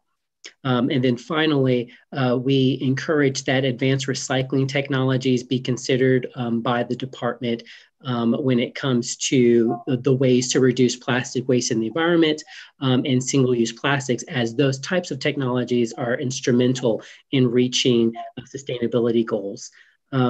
Should the committee not move forward with the amendment to incorporate the Department of Environmental Services and sunset the Advisory Council, we would suggest these same suggestions and technical comments for the Plastic Advisory Council. But even more so, it would be necessary to have a toxicologist, ecological experts, and exposure experts, because frankly, the makeup of the current Plastic Advisory Council doesn't have the expertise to really look into human health and environmental health aspects, as the Plastic Advisory Council, as it's currently written, would be a better body to look at recycling, circularity goals, and sustainability. And with that, I will close and answer any questions. I'm trying to respect the 3-minute mark. Well said. Thank you. And Senator Waters. Yeah, thank you, Mr. Chairman. And Mr. Terry, I don't have a question so much as to say that I assure you that each point you're making is one that I agree with. And it's one of the reasons we went to the change to the department so they could take advantage of the available science and toxicology. We gotta have the facts here, right? Yes, sir. Just because something is PFAS doesn't mean it's necessarily poisonous. It's, there are stable compounds, there are uses, there are ones that can be, so I think it's important that we have the department do its job and get the research there. Also, let me tell you, microplastics I'm extremely concerned about because of my interest in fisheries, and I know a lot of work is going on there too, and there as well. I think it's important that we follow the science. And on further bills too, we can't control what people introduce, but I think you're right essentially that, and that's the reason I put this bill together. We got to know what we're facing. We got to plan carefully. A lot of my colleagues around the states are looking toward extended producer responsibility. I have drafted bills on that. I've looked at it carefully. And, I just think that we have to really know what we can do, where we're going and why we're doing it before we jump as a state into some of these things too. So thanks again. Not really a question here, but I appreciate your testimony. Oh, well, thank you, Senator Waters. Just for your edification, as well as the committee, the American Chemistry Council has stood up a microplastics research group that is being heavily funded by our members to do research throughout not only the United States, but on a global scale to really figure out if there are any health impacts to, both human health as well as animals and the environment. So that's something that we are very heavily interested in. We don't want our products to be misused. And then also we would be very happy to be engaging with DES as they look into some of these, issues. So please definitely reach out to us, but we will be on the lookout for any, public comment periods or any outreach that the Department of Environmental Services does. Thank you. Thank you, Omar. Senator Guider, could you take over just for a few minutes?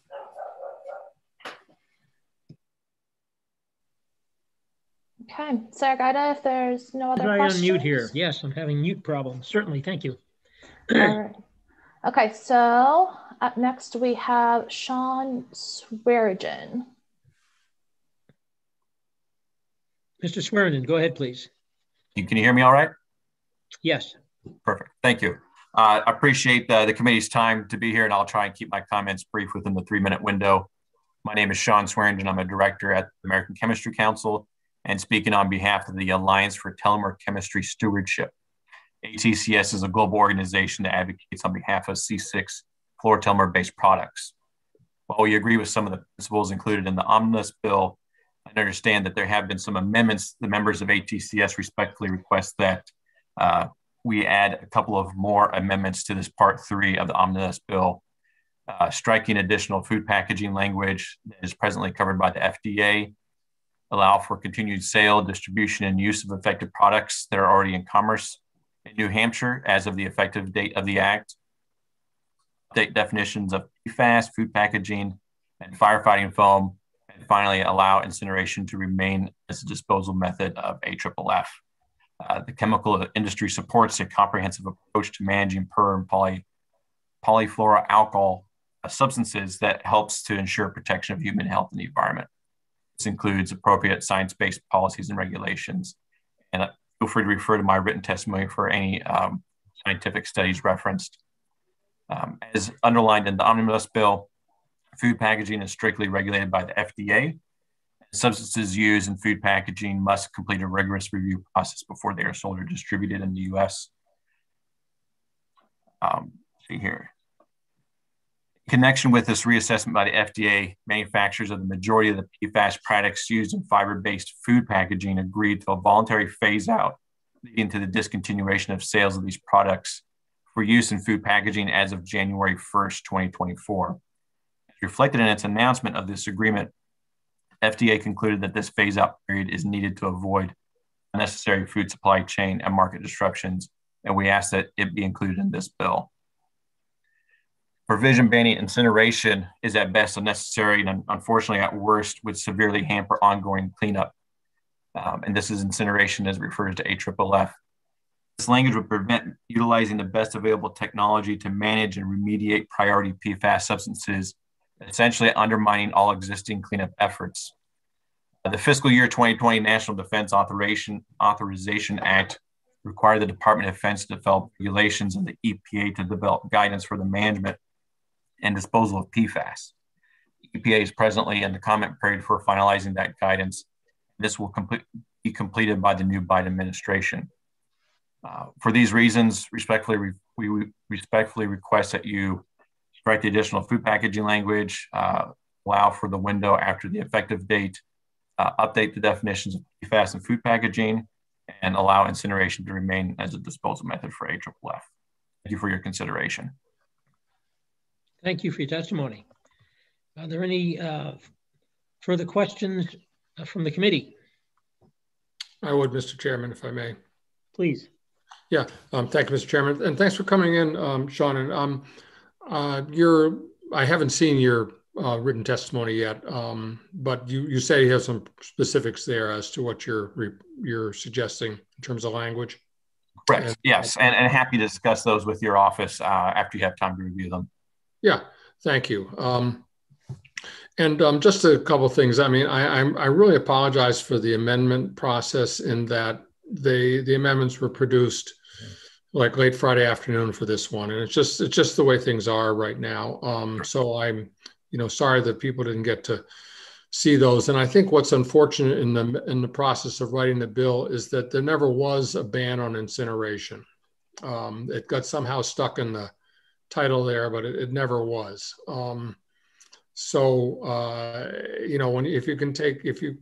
Basically what it says, because you haven't seen the amendment, it says that incineration can continue, but DES has to certify that it's safe.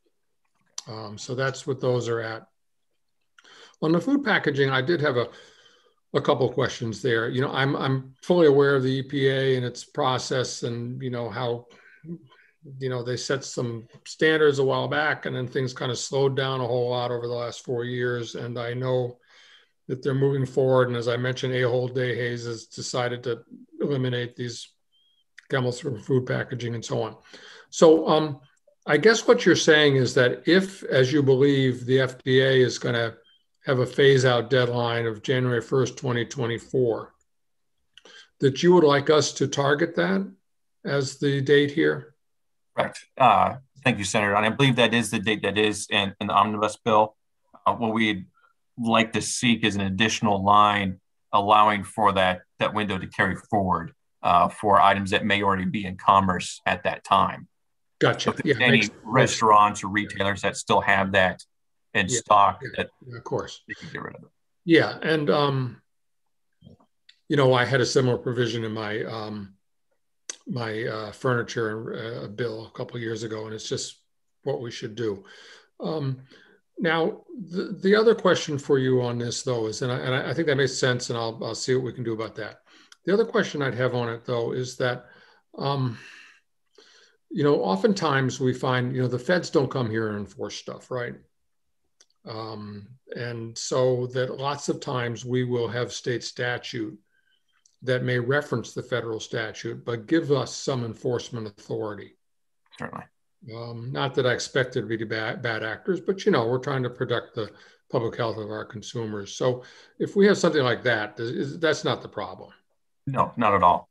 I think the FDA even stated in their announcement an 18-month window, and then some retailers such as McDonald's come out with their own timelines of 2025. Yeah, which would be even later. Yeah. All right, that's very helpful, and I think maybe we need to be able to virtually sit down and go over this so I understand just the advice you're offering. But thank you very much. Thank you, Senator. Thank you, committee. Further questions or comments from the committee? Senator Avard, I see you have returned. We had a barking dog, and it wasn't a squirrel. So thank you very much, Senator. Jen? We're going to move on to David Creer. Hi, thank you very much for allowing me to speak. I have a lot to say, so I'll try and do this quickly as I can. My name is David Creer. I'm Director of Public Policy at the Business and Industry Association of New Hampshire. I want to speak to Part 3, and to be clear, we're opposing only Part 3 and Part 8, which we'll talk to later. And the issues with Part 3, the biggest issue, I think, is that the definition of PFAS is any fluorinated or any compound with at least one fluorinated carbon atom. The issue is this takes into account all of every single the PFAS chemicals. So that's nearly 5,000 of them, including the ones that I think have already been referenced that have been shown to be safe and completely fine. So the problem is once you start with that definition, then it's banning, or the laws will apply to all of PFAS and not just the 4 that are currently regulated by state law. And I understand there's an amendment. Apologies. I wasn't able to review it earlier, but I'll be sure to do so and let you know if anything changes in my testimony. And then also in terms of the part of the bill which talks about incineration of PFAS, even though it's not an outright ban on incineration of PFAS chemicals, it does have, I believe, an unfortunate effect of requiring more regulation on incineration of PFAS, so that the language is a little bit vague. So it's unknown if stack testing would be required, how much stack testing would be required when incineration. Some facilities might incinerate PFAS every day as part of their processes. Again, this is, other PFAS chemicals other than the 4 regulated ones at times. And stack testing is quite expensive. It could be hundreds of thousands of dollars. So this is quite a significant burden depending on how the statute would be interpreted. This seems to discourage incineration of PFAS, and there's other language in the original bill. Again, I'm talking about the original bill. There's additional language that seems to imply that we would rather ship PFAS out of state than incinerate it. And the way, I've been told about this is that incineration is actually one of the most effective ways to actually destroy the compound and eliminate it from the system, rather than gather it up to go somewhere else to, potentially cause a problem down the road. So I'm not sure why we would encourage the gathering up and shipping it out of state rather than incinerating it and dealing with the problem, the issue ourselves. As for the packaging issue, it substantially has the same definition as I previously talked about. Again, that's too broad. So it would create overly burdensome regulation to eliminate all of these PFAS chemicals, where many of those chemicals have been inert and have been shown to have no adverse health or environmental effects. And it just seems like it would be overly burdensome for our businesses. And the final point, I'll make quickly, sorry, I knew I was getting close. The final point I'll make is on the Plastics Advisory Council. We just noticed that it seems to be underrepresenting businesses that would be impacted by the work of that advisory council. So we'd like to see more business representation from people who use these plastics, as well as manufacturers of the plastics and manufacturers that need to use that plastic. And so thank you for allowing me a little bit extra time. I appreciate it. Senator Waters. Thank you, Mr. Chairman, and thanks, David. And I think if you may have heard in the previous testimony, some agreement with some of the issues that you're raising. And so let me just get to the point on well, for one thing, the Plastics Advisory Council is out, so you don't have to worry about that. Cool. Right. And then on the packaging issue, I don't know if you heard my opening testimony or if you're aware of the BPI, the Biodegradable Institute. And that's really why that's there, that for all those, inert ones and stable ones and so on, that if they just take, and this is just, we're just talking about food packaging, right? You get that, just food packaging. that if they take that packaging, which we hear is going to be outlawed anyways by January 1st, 2024 at the federal level, that if they get it included on that list, they're good to go. And I mean, I think that's important for industry to know that this is not, trying to target those things that don't need to be targeted. So I just didn't know if were you aware of that? So I guess let me ask, I'm not overly familiar with the BPI list, but I think the issue is, as the bill is written, step one is PFAS is all of these chemicals that contain one fluorinated carbon. And then step two is that the law states that they shall not be used. So it's I guess, confusing at best, whether or not all of them would be banned. I mean, I think if the definition was limited to just those that are otherwise regulated by statute, it would kind of alleviate the concern that we were raising. Yeah, it's tricky. As I'll just say is that, there are 2 or 3 definitions out there that the feds use and other folks use. And so I was just trying to, it's just what language you're going to have. And then sometimes it's not doesn't work exactly the way you want it to. So under advisement. Thank you. Thank you. Any questions from the committee? I do have one question with regards to incinerating versus shipping it out. Maybe this goes to you, Senator Waters. I'm not sure, but why, would it be more beneficial to be able to incinerate it with the certain type of filters or something? Well, thanks, Mr. Chairman. And we can talk about this, in exec or otherwise, but I put that in there because there was this specialized facility in Copake, New York, which was set up to take this firefighting foam and incinerate it. And so it seemed to make sense. And then there's some issues raised about that one. I know that there's been a lot of work done to put scrubbers on and to deal with the stacks and so on here. And I appreciate that. But, I mean, St. Gobain's back in the news, right? About being sued again for not fulfilling the requirements that were put on its stack, right?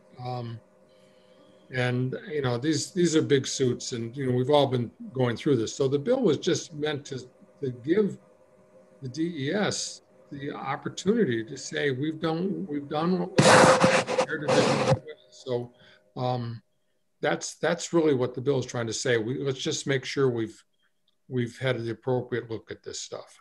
I hear what Greer is saying about overregulation, and I've heard that from DES too, in terms of what are we really expecting here. And that's something that needs to be thought about. Right. Any other questions from the committee? All right, thank you, David. I really appreciate your input. Great, thank you. Okay, next up we have Mike Fitzgerald. And Mike, if I'm not mistaken, Kathy Bean is also going to be testifying with you. So we'll bring her in as well. That's correct. Thank you very much. Appreciate that. And also possibly Mike Wimsatt may need to weigh in if there are questions relative to the definitions of PFAS contaminated waste. So if you could elevate him as well. Thank you. Mr. Chairman, members of the committee, Mike Fitzgerald, and the Assistant Director of the Air Division. I'm joined by Catherine Beam, who's in charge of our planning and our response to PFAS air emissions issues here in the state. And I appreciate the opportunity to testify. We do oppose this bill. We do understand, and I'm specifically addressing page 5, lines 5 through 24, the PFAS incineration, first section of part 3. Other staff from DES, Mike Wimsatt and Mike Nork, will address the remainder of part 3. But our concerns sort of echo what was raised by Mr. Creer. We do understand that this is an area of intense scientific emerging science and study on a national basis, air emissions of PFAS. As was alluded to by Senator Waters, we do have statute RSA 125 C10E that was passed passed into law a couple of years ago to address the emissions issues in southern New Hampshire from industrial facilities there, and the appeals of the permit and lawsuit surrounding that are ongoing. This bill could inject some uncertainty into our application of that permit. This is somewhat analogous to asking me to prove to you that I'm not a bank robber, which I assure you I'm not.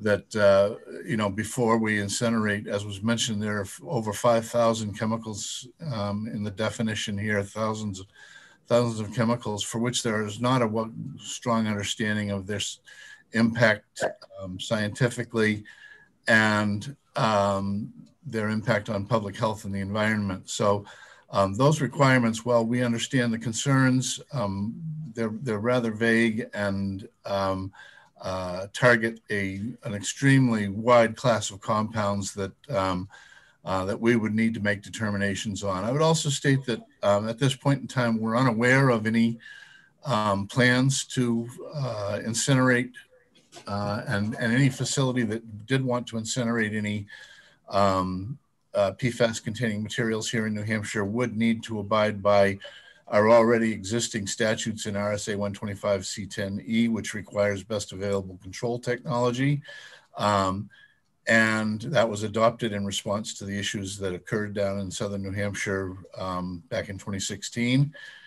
And also they would have to respond to all the requirements under 125 and under the Air Toxics Control Act, which is another statute that might regulate some of these compounds. So our testimony letter highlighted our primary concerns. We do feel there may also be some issues with the Commerce Clause that seems to have gotten some discussion today. There are potential issues with requiring us to determine that no one out of state can accept it prior to us allowing for incineration here. And in summary, this might be somewhat premature, duplicative in regulatory nature, and impose some regulatory uncertainties. And we'd be happy to address any questions as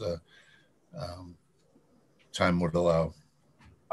Michael, thank you for that. I'm gonna jump in and just for a little more clarification. You said something to the effect, no one from out of state can accept it if we provide for incineration. Is that what, did I hear you correctly? I believe the statute, I don't have it right specifically in front of me, but I believe the statute requires DES to determine that there's no out of state facilities that can accept this. Again, we would just urge that the committee get some input from counsel or the Attorney General's office. That does pose constitutional Commerce Clause, potential Commerce Clause issues, as similar to what Mr. Morgan was mentioning with regards to interstate waste.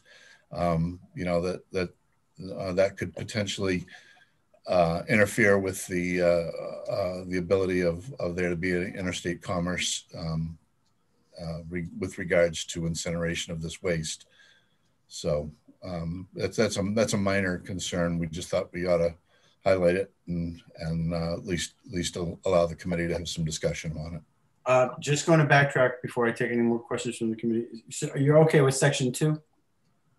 Section 2, no, DES. Well, I don't know. Section 2, DES supplied a separate testimony letter on, and when we're finished here with Section 1, Michael Nork and Mike Wimsett of DES are prepared to address that as well. I don't know their position on that. Okay, I just want to make sure we're not crossing, we're bleeding in. Well, at this moment, I'm just addressing Section 1. Okay, all right. Section 1. Part 3, Section 1. So. Oh, I see. Okay, thank you. The lines 4 through 25 that address incineration of Class B firefighting foam and PFAS containing wastes. Thank you. Senator Waters, did you have your hand up? Oh, you didn't? Oh, wow. All right. Seeing none, no further questions from the committee. You folks did really well. Well, thank you very much, Mr. Chairman. We appreciate the opportunity. So Mr. Fitzgerald, so sorry, are any of the other individuals testifying regarding part 3, but different sections? Yes, I believe Mike Wimsett and Mike Nork plan to testify about part 3, section 2. Okay. So Mr. Wimsett and Mr. Nork, if one of you would like to take the lead on that. Certainly. Thank you. For the record, my name is Mike Wimsett. I serve as Director of the Waste Management Division, and I'm happy to provide testimony on Senate Bill 146 today with respect to Part 3 and the sections that follow the prohibition. My testimony will not be addressing the prohibition on incineration, which Mike Fitzgerald just addressed. And Mr. Chairman, relative to your question about, make sure we use the right terminology, for part 2 of the bill, yes, we already, as you know, heard testimony on that, and Mike Nork's testimony is that, just to be clear for the record, that DES is in support of part 2 of the bill. Okay, good. And I will preface my remarks by saying that overall, the department is very supportive of Senate Bill 146. As you've heard some testimony already, and you'll hear it on future parts. But my testimony here is going to be limited to just the remainder of section 3 here, which relates to the issues of the Plastics Advisory Council in the original bill and the prohibition in packaging. Sorry. We do have a letter. Senator Guida, you're in charge. I do want to mention that with respect to our letter of testimony, that was drafted with respect to the original bill as originally drafted. But my testimony today, I'll try to focus more specifically on the proposed amendment that Senator Waters has described. And essentially, we're not taking a position on these portions of the bill, but we have identified a couple of potential issues of concern that I wanted to highlight for the committee today. And essentially break down into 2 things, some unintended consequences or issue with the language. And then the second part is that these provisions do require some additional resources expended by the department, and the bill doesn't provide for those resources, and we don't really have those resources. So I want to talk just a little bit about that, and I'll try to keep my remarks very brief. So the first issue, the potential structural issue we identified, is that it appears as though the bill intends to amend New Hampshire's existing toxic packaging law that starts at RSA 149 M32. But the amendments are incomplete. So it inserts the definition of PFAS and inserts PFAS into certain sections of that law, but it doesn't explicitly prohibit the use of PFAS in packaging there. Instead, it creates a separate chapter, RSA 149R, with that prohibition. And we just feel that sort of structurally that may create some confusion and possibly a disconnect that may have, such that it might not have the desired effect of the legislation and may make it more difficult to administer. More importantly, I want to talk just a moment about the second issue, and that is that there are new and expanded responsibilities here with no specific resources provided for that in the bill. And for example, the newly created RSA 149R that I just spoke about would impose this prohibition on the inclusion of PFAS in packaging and would require manufacturers to report to DES. As such, DES is directed to make rules relative to forms and reporting and the overall administration of the prohibition or the reporting requirement. And along with that comes a responsibility to enforce the provisions of the rules and the statute. And the bill doesn't provide any resource to that. So it's difficult for us to come out sort of full-throated support because we feel that we don't have the resources for this new program. And I think what I would further say on that is that New Hampshire is part of, DES is part of a regional consortium called the Toxic Packaging Clearinghouse. And we've worked with them over time to implement the existing toxic packaging legislation in New Hampshire.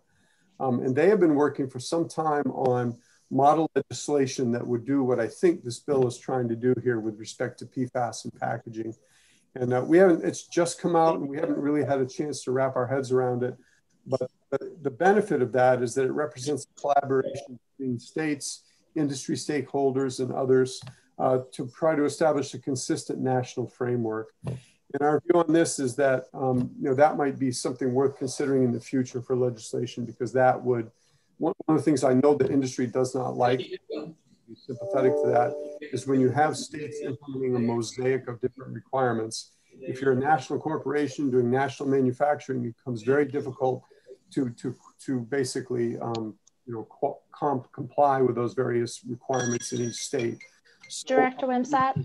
If it's possible to look to this in a broader federal context, at least regional context, that it's more efficient use of our limited resources. And I'll leave it at that and be happy to entertain any questions.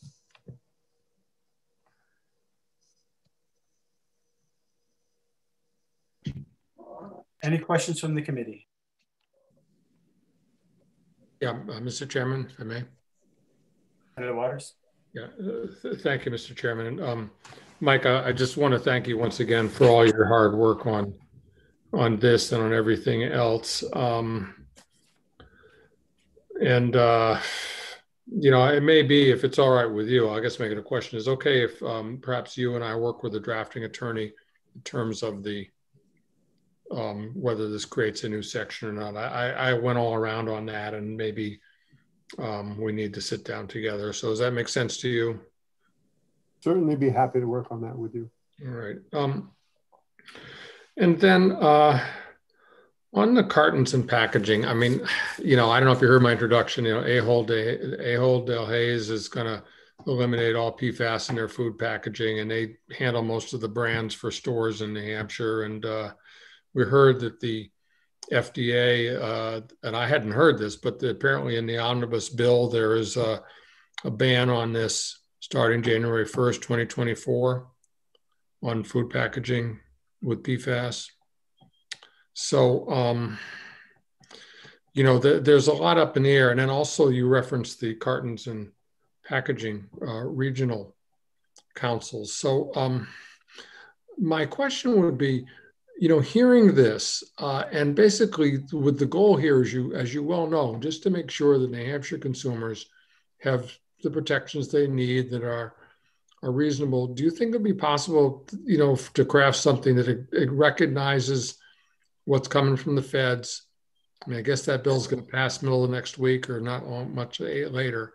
And then, if you have something from the cartons and packaging council, that we might be able to find a way that greatly simplifies this, but just says that we have some authority in the state in these areas. Thank you, Senator. I think DES definitely would, conceptually support that approach. Absolutely. My sense is that there's so much in play here right now, and it seems like there's a lot of moving parts around this. And I want to just, in the aggregate, looking at from the 50,000 foot view, DES has been saying for several years now, as we've been dealing with this PFAS problem, that we believe the only way to really solve the problem over the long term is to get, to the extent feasible, to get PFAS out of commerce in places where it doesn't really need to be. Obviously, there are uses in medical applications and safety applications that should continue, but it goes to the issue of, does a hamburger wrapper have to have Teflon in it, that sort of thing. And we believe that. That's been our message to EPA for a number of years now, that getting it out of commerce is very important. My concern is from the standpoint, we are working day and night every day for the last 5 years to address the PFAS problem. And my only concern is that if there are things that are moving forward and making progress nationally that are going to help address this commerce issue, we're not, as a department, we're not sure that it's a great use of our limited resources to be focusing on that just for New Hampshire. Realistically, these things have to happen on a regional and national basis to have a meaningful effect. Well, thanks for that. And of course, that's right in a certain way. But I mean, my goodness, our experience with PFAS over the last decade, while the rest of the country may be trying to catch up, we get a lot of people getting sick here and a lot of anxiety about it. But on the resource issue, because it's come up in many different regards. I mean, I get it. You know, I had a bill in last time in the solid waste that was going to give us a tipping fee from out-of-staters to get you some personnel there. And, you know, we're not the finance committee. And I mean, as a question, I mean, I think you can understand, can't you, that we're torn between understanding your staffing issues, and we're responsible for them in a lot of ways in the legislature. But, you know, aren't we also, you know, as policy committees, supposed to try to keep the people of the state safe? And, you know, do you understand that's the way I see it? We argue against that.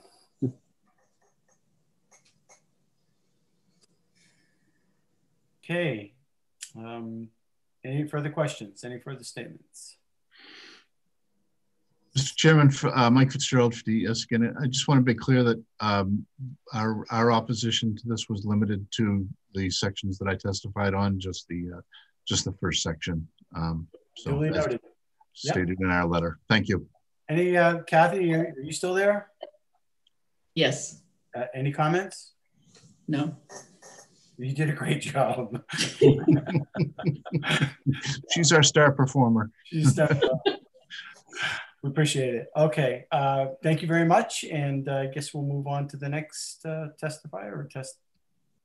So that looks like everybody for part 3, Senator. So we're going to move on to part 4. So if there's anyone that would like to speak on part 4, if you could please raise your hand, or if you're calling in by phone, press *9. All right, looks like we only have one person, and it's Mike Fitzgerald. Mike? Oh, his hand went back down. Not sure where he went. And he no longer appears to be in the meeting. I did, if I might, I just wanted to note before we moved on from part 4 that Paul Sanderson from New Hampshire Fish and Game is available to take any questions from the committee on part 4 if you had any questions. That could have been structured better. Is he in favor? Looking at his written testimony, it looks like he signed in support of sections, I'm sorry, I should say part 4 and part 6 of the bill. But if there are any questions relevant to part 4, he is available. Questions from the committee? Seeing none. Okay. So we'll move on to the next part. Part 5. So if anybody would like to speak regarding part 5, if you could please raise your hand, or if you're calling in, press *9. All right, we've got a Michael Carley. Mr. Carley, you should be able to unmute yourself. Oh, thank you. I'll keep my comments brief. First, I'd like to thank the chair and the rest of the committee for allowing me the opportunity to speak in favor of Senate Bill 146, Part 5. I'm representing both I have 2 hats on today. I'm representing both the New Hampshire Water Pollution Control Association and its 300 members covering the wastewater operators across the state. And specifically, I also work for the town of Hampton, and we are the first treatment plant affected by the EPA's decisions on the way they interpret the existing RSA. In their interpretations, they're requiring treatment plants and facilities that discharge on the seacoast to follow both the National Shellfish Sanitation Protocol and CFR 136, which already governs wastewater discharges into the coastal regions. By changing the wording that has been worked out by the Watershed Management Bureau Administrator Ted Deers and EPA, they both agree on this wording as in the amendment. And changing the wording. The important thing is the changing of the wording does not change the intent of the RSA with the overall goal that all surface waters attain and maintain standards of water quality. Putting on my chief operator hat, not passing the bill will require us to do additional sampling, redundant sampling for fecal coliform, which is going to be both costly and time consuming. Finally, I just want to mention, thank Tom O'Donovan and the rest of the staff at the Water Division who has worked closely with the EPA to either to resolve this issue. Thank you. Questions from the committee?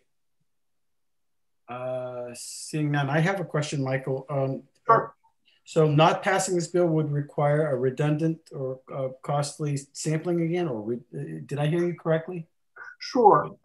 So in existing permits, and this goes for the 13 other facilities that will be affected by this as their permits are renewed, we are all required to test for fecal coliform bacteria. The main goal is to make sure that the shellfish industry is protected and they have fair warning. The EPA has, in their interpretation, they are requiring us to test for fecal coliform in a different method that they had, from what they've already been allowing. So for us, that means we have a test method that we can do in-house and produce results that are timely for the shellfish division. We are now required, the test that they're requiring us to do now, we have to send somebody up to Concord 3 days a week because the Concord lab is the only one in close proximity that can run the test. So just to clarify, how does that help you then? How is this helping you? So if it is not passed, what will happen is we'll have to, the Concord lab is only doing this on a temporary basis because they're not geared up to do this on a full-time basis. So we would have to bring this in-house, as would all the other facilities. And it's a costly test to run. Okay, but if we don't run the test, then are we still maintaining good quality testing? Yes, we will continue to use testing methods that have already been approved by the EPA. Okay, I really appreciate you helping walking me through this. Good. Yeah, no. So that's why I say it's kind of the new requirement for the discharge permits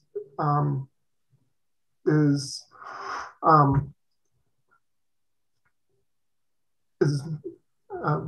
kind of redundant to what we already do. Okay. Well, perfect. Thank you very much. Any questions from the committee? Senator Gaida, it looks like you're talking. Senator Gaida? Yeah, you want to call me back? Yes. Better or something? Oh, I apologize. I thought you were talking. Yes. Sorry, go ahead. I thought you were talking to us. I saw your lip and I'm thinking, and I apologize. All right, great. So no more further questions. So we're gonna move on to Mr. Ted Deers then, Senator, if it's okay with you. Ted? Can you hear me okay? Yes. So I thank you, Mr. Chair and members of the committee. My name is Ted Deers. I'm the administrator of the Watershed Management Bureau at the Department of Environmental Services. You have entered the arcane world of where the Clean Water Act meets the National Shellfish Sanitation Program, and it is frankly baffling. So if you're feeling a little baffled, it's well-deserved because this is a very it's complicated issue. But I think as Mr. Carl noted, the whole idea here is for us to come up with the most simple method that is the cheapest for the wastewater treatment plants to perform, that provides the best protection for humans who may like to eat shellfish, myself included in that group. So the issue here is really one about interpretations of how our law intersects with the Clean Water Act and with the National Shellfish Sanitation Program. The language that you see that Senator Waters placed on the amendment, that amendment language is very much based on what other states with the same issue have come up against and have come up, and that language works. We've run this through EPA, through their council, and it appears that this is going to do the trick. So I wanted to just, first of all, just sort of, again, thank Senator Waters for dealing with this issue. It's been a stickler.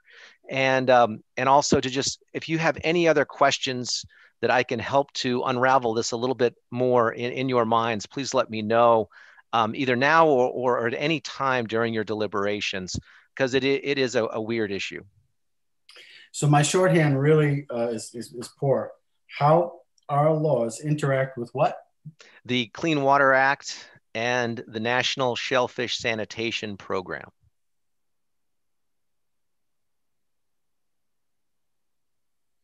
Any questions from the committee? Ted, I really appreciate your testimony. Thank you. Absolutely. Thank you.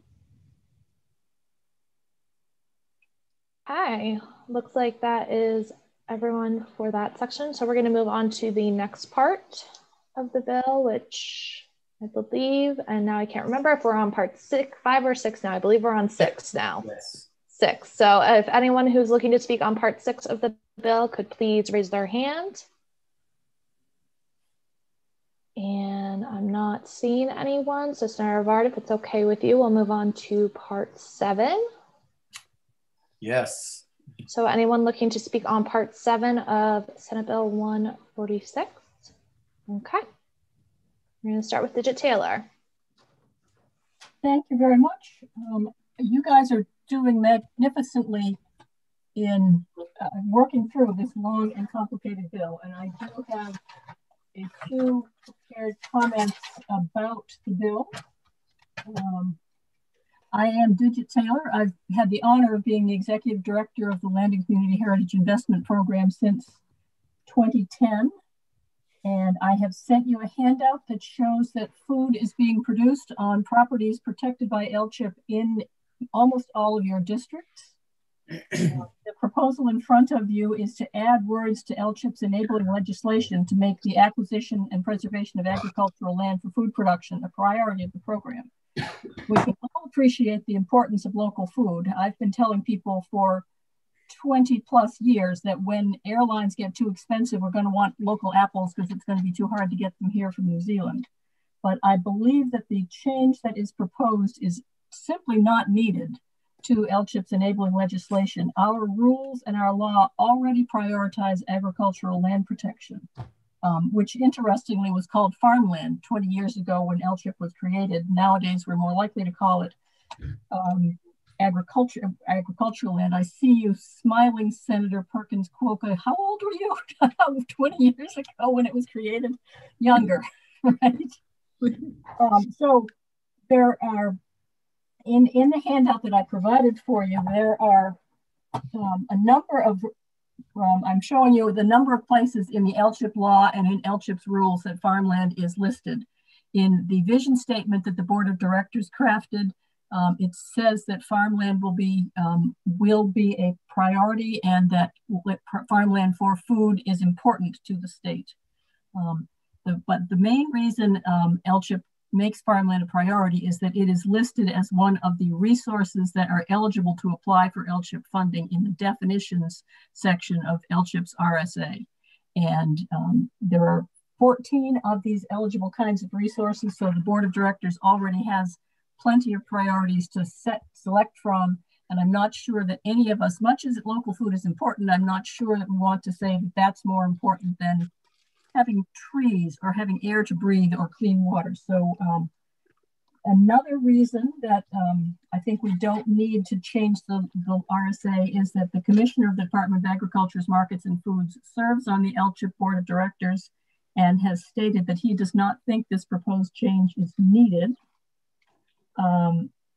Furthermore, the LCHIP board can include the existing priorities of the state in their decision-making. So anytime the state wants to define agriculture as priority or the board believes that the state is behaving in that way, they can already include it.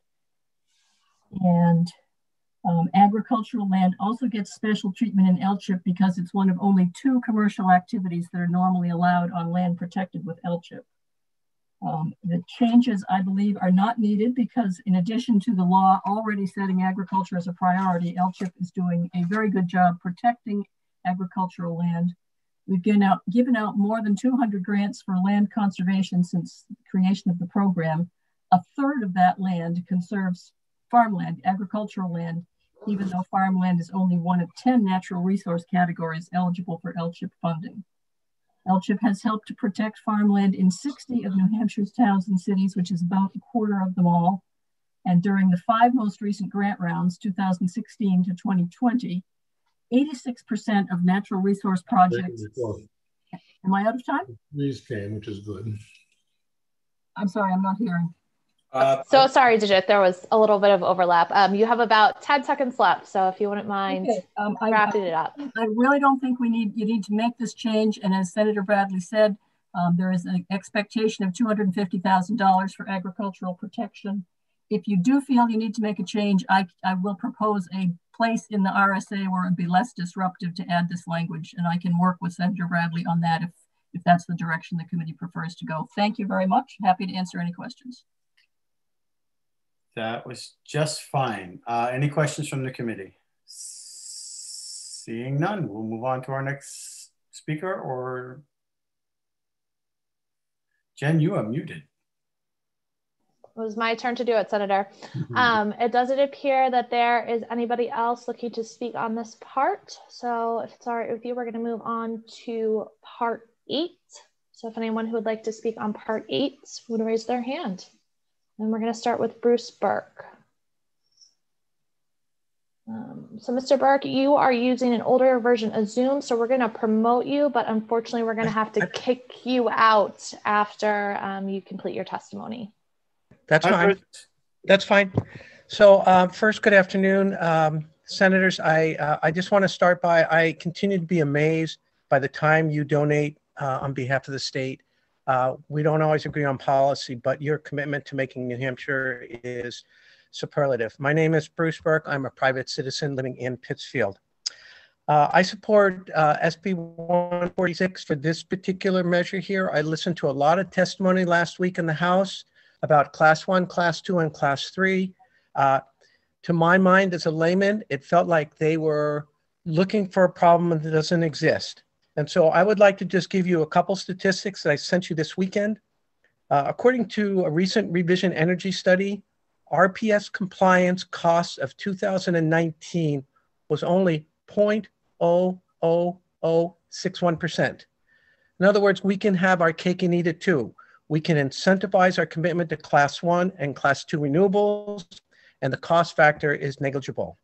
It was said much earlier in testimony today, and I think you all know this, we have less than 1% penetration of solar in New Hampshire.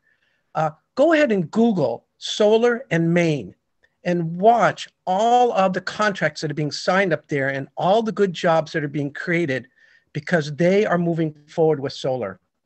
The last part that I would like to say is there was a CNAPS Energy 2020 report called Solar Savings in New England that estimates, and I know this is not exactly about this bill, but it's about solar, behind the meter solar saved as much as 11 cents per kilowatt hour from 2014 to 2019.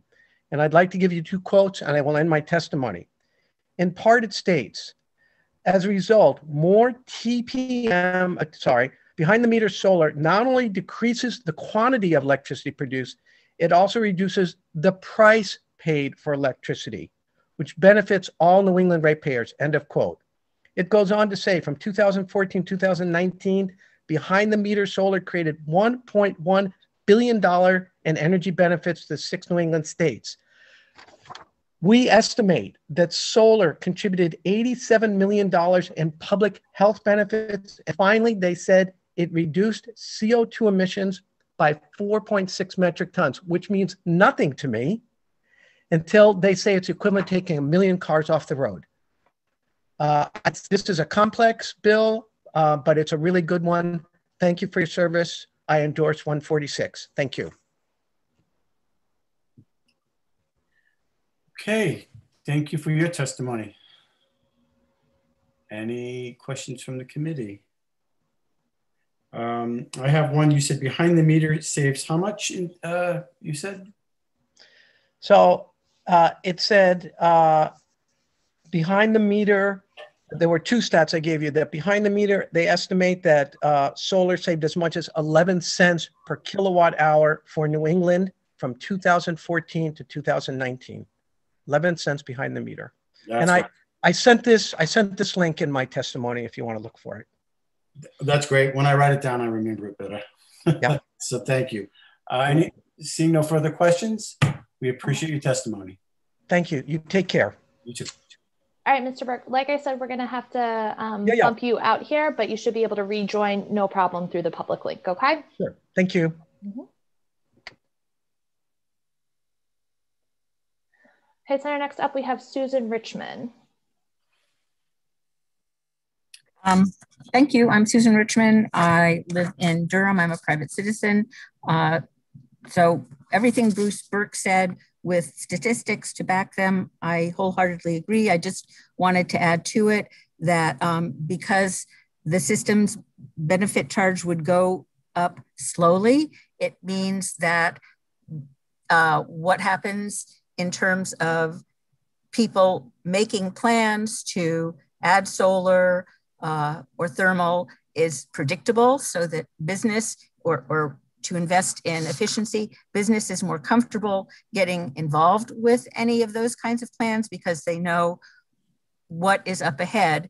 And New Hampshire also will, by having the system's benefit charge, begin to make real goals for how much we're going to cut back our carbon each year, which we've kind of been pretty minimal about doing it all or doing in a very small amount. And this will be a more significant amount. So that's my testimony. Thank you. Thank you, Susan. Any questions? Seeing none. Okay, next we're going to move on to David Creer. Hi, David. Welcome back. Hi, thank you. I have to apologize. I wasn't slightly distracted. We are talking about part 8 of SB 146, correct? Yes, I see a lot of heads, so I'll continue on. Thank you very much. So this will be much shorter. David Creer, Director of Public Policy for the Business and Industry Association of New Hampshire. We are opposing part 8 specifically, along with part 3 of the bill. Just want to make that clear. We have no position on any other part. And the reason simply being is as you increase these RPS requirements for anything, including class 2, that will increase the cost of electricity, and a lot of large energy users will be feeling that the most. There was an analysis done on a similar legislation, although I fully admit this one will not have the same impact. It doesn't go quite as far, but that other legislation was $300 million a year annually impact on New Hampshire ratepayers. This one, like I said, would be less than that, but it would still be significant impact on our ratepayers, specifically the businesses that are large energy users. With that, I will conclude so I don't get yelled at again. Did Jen yell at you? No, she was very nice. I'm just. Oh, I didn't even have to look up. I knew I would have Let's look. All right. Some people are just sensitive. Just kidding. Any questions from the committee? Seeing none. Thank you very much, David. Great. Thank you. Yes, sir. All right. Okay. Next up, we have Madeline Minot. Hi, Madeline. Hi, Senator. Thank you, Mr. Chairman, for the opportunity to speak on this bill. Clean Energy New Hampshire supports Part 8 of SB 146. The Renewable Portfolio Standard is a very important policy in our state to support the development of renewable energy by providing a renewable energy certificate market, as well as funding for the Renewable Energy Fund, which funds a series of grant and rebate programs to support renewable energy.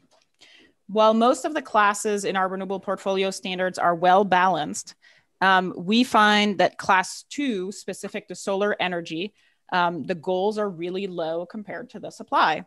As I think you've already heard, through the third quarter of 2020, we had already deployed roughly enough solar to meet 0.88% of our electricity use. And currently the goal is only to get to 0.7% by 2025. We can look at our neighboring states like Massachusetts, that's deployed 18% of their electricity use in solar, and Vermont, that's over 14%. We also have a renewable energy certificate REC sweeping credit. So any solar system that does not register to market their RECs are automatically credited at no cost toward the obligation of energy suppliers. The amount of that credit last year was 0.46%. So that is making up the majority of the obligation to the suppliers. They don't even have to buy RECs or make payments into the RPS. So when you take that into account, 0.7% obligation is really, really low. And this very low demand for solar RECs and oversupply at the same time results in a very low value for renewable energy certificates in class 2 in our state. So for that reason, we support adjusting upwards our goals for solar deployment and procurement in our renewable portfolio standard. Thank you. Thank you, Madeline. Any questions from the committee? All right, I have one. In the spirit of balance, Susan said something to the effect in a previous testimony that the benefits charge would go up slowly. How does the benefits charge counter the load on transmission? When you're, people are paying for the benefits charge, maybe in their bill, but the less draw from the transmission line, there needs to, are you following where I'm going with this? Yes, there's a little bit of a mix up. So the system benefits charge funds energy efficiency programs and low income assistance, bill assistance. It does not actually interact with the renewable portfolio standard. The compliance cost for the renewable portfolio standard is integrated into default energy service. So into the energy charge of your bill.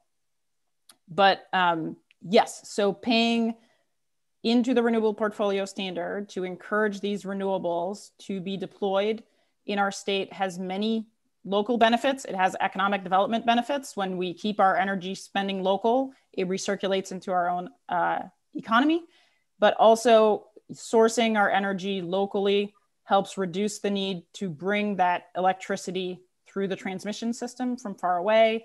It reduces line losses for the electricity. When the electricity travels very long distance, you actually lose some of that power along the way. So there's a lot of ways that these costs bring about savings.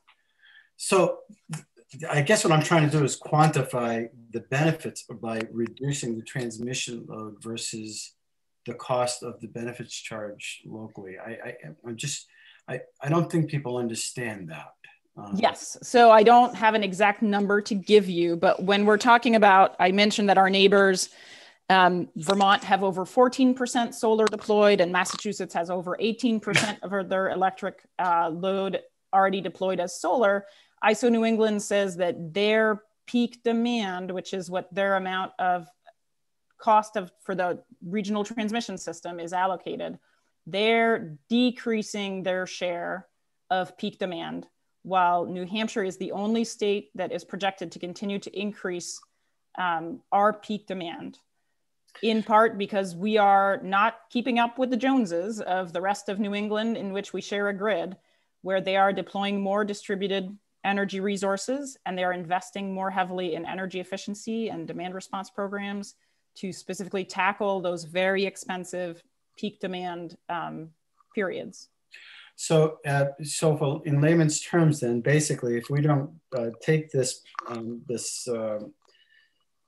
path towards reducing the big fat transmission lines, then we end up subsidizing, say, Massachusetts and Vermont that are actually utilizing the solar, which they're reducing their load. We're absorbing the higher cost because we are depending more on the load. Yes, we're taking on a bigger share of the regional cost of the grid because they're doing more to deploy their resources locally and invest in their local generation, while we are continuing to rely more heavily on the transmission system. Right. So if for people that look at their electric bill, when they look at the cost, the greater cost of that electric bill usually is the transmission, correct? It's not the largest share, but it's currently the fastest growing. Okay. Just want that to be out there so that people can understand, because this can get a little complicated and we can get lost in the weeds in that. But so Senator Waters with a question. Thanks, Mr. Chairman, and thank you, Madeline. And I'm also most appreciative, Mr. Chairman, that you're walking us through that series of questions, because I think it gets to the heart and leads to my question. So, Madeline, would it be fair to say that the number that we heard recently from the previous testimony of $300 million, that this is why that figure is almost apples and oranges and not really appropriate in terms of describing a potential cost to the people of New Hampshire? Well, first, the previous speaker admitted that was for an entirely different bill and not this bill. I'm not sure exactly which bill that was for, but often opponents of this policy will artificially increase those costs by calculating the maximum possible cost. So in the renewable portfolio standard, there's an effective price cap on the value of renewable energy certificate by offering suppliers that have an obligation an alternative to make what's called an alternative compliance payment. So if the cost of RECs get to a certain level, they don't have to buy RECs that would be more expensive than that. They can just make a payment into a fund. And so to make it seem very expensive, they'll assume the worst case scenario where everybody's making that maximum cost. That's not the case at all. The ceiling price for solar RECs is about $58, and solar RECs have traded in New Hampshire recently in the $2 to $5 per REC. So because it's a balance of supply and demand, obviously there's a somewhat unknown compliance cost because the value of RECs can change a lot. So I think that $300 million estimate is very exaggerated.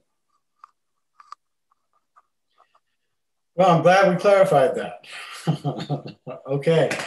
Any further questions? Madeline, I really appreciate your testimony and all your hard work that you do. Thank you, Senator. Okay. And seeing how there's no further questions. Okay, Senator, it doesn't appear that we have anyone else for that part. So we're going to move on to part 9. If anybody would like to speak on part 9 of the bill. And I'm not seeing anybody, Senator. So part 9's okay? Part 9 looks like we're good. All right. So with that. Oh, we've got one person that just popped their hands up though. Cynthia Walter, if you'd like me to bring her in. Absolutely. Okay.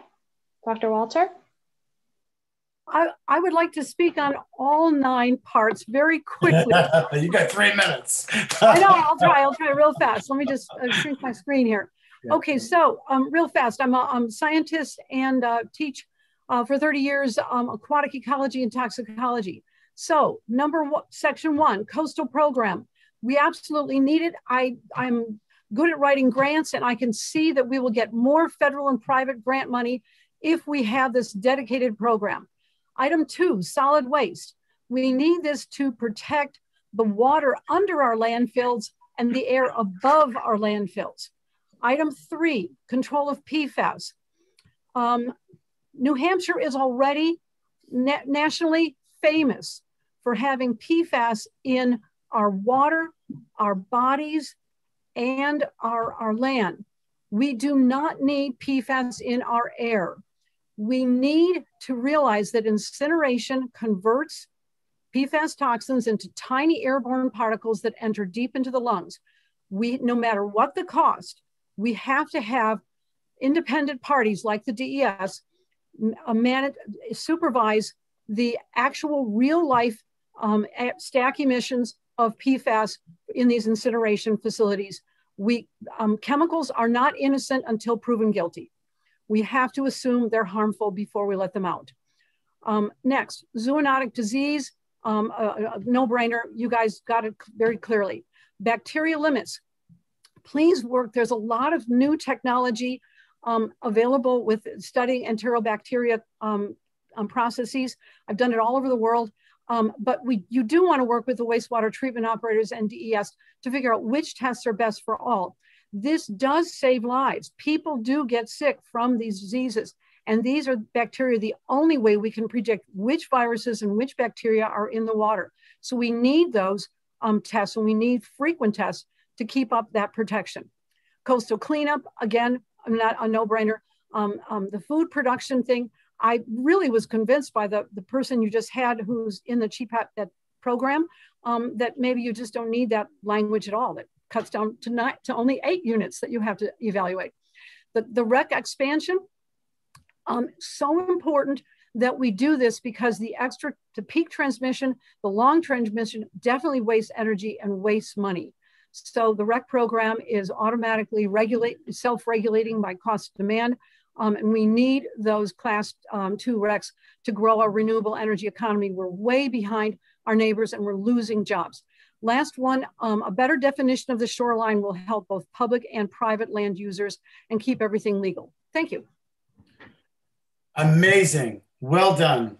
Good job. Questions? None. Seeing none. Look at that. All right. Well, thank you, Cynthia. We appreciate your testimony. All right, Senator. I think that is everybody that we have for the bill today. All right. Does anybody need a break, or are we all set to continue? So I think we just need to close the hearing first, though, Senator, officially. Right. So I'll close the hearing. Does anybody need a break to stand up, stretch, or is there a motion to move into exec? I'll move exec. Is there a second? Second. Okay, Senator Waters motions to move into exec. Senator Perkins-Coca seconded. Let's go into roll call. Senator Gaida. Senator Gaida says yes. Senator Waters. Yes. Senator Gray. Yes. Senator Perkins-Coca. Yes. Senator Avard, yes. All right.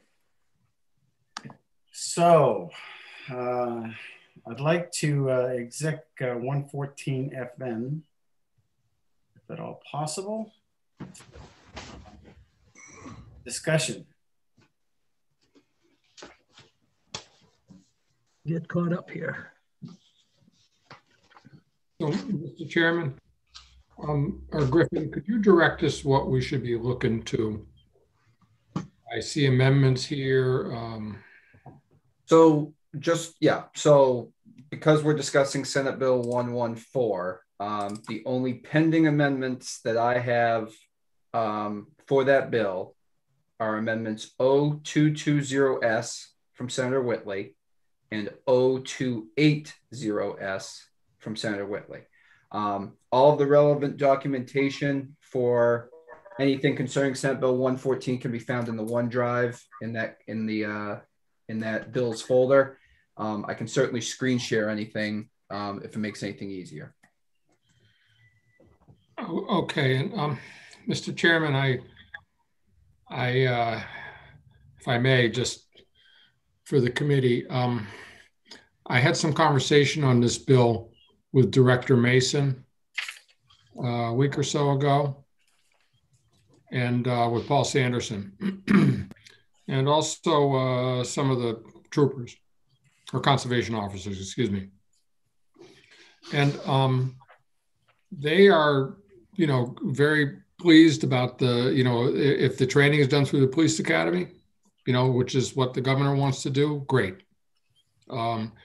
Their concern had been, and I thought I was going to get some language by Friday, and I talked to Senator Whitley about this, that they thought that the bill had a problem in that it was asking conservation officers to enforce civil statute, which they cannot do.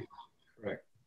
Yep. And so that what the agreement was, and Senator Whitley thought this made sense as well when I asked her, was to direct, to provide some language that would say that the officers, if they encounter such things, would inform the appropriate authorities about that incident. So, you know, I mean, obviously if there's somebody who's threatening or, you know, an assault or something like that, but for the civil enforcement here that she mentions in the bill, they can't do.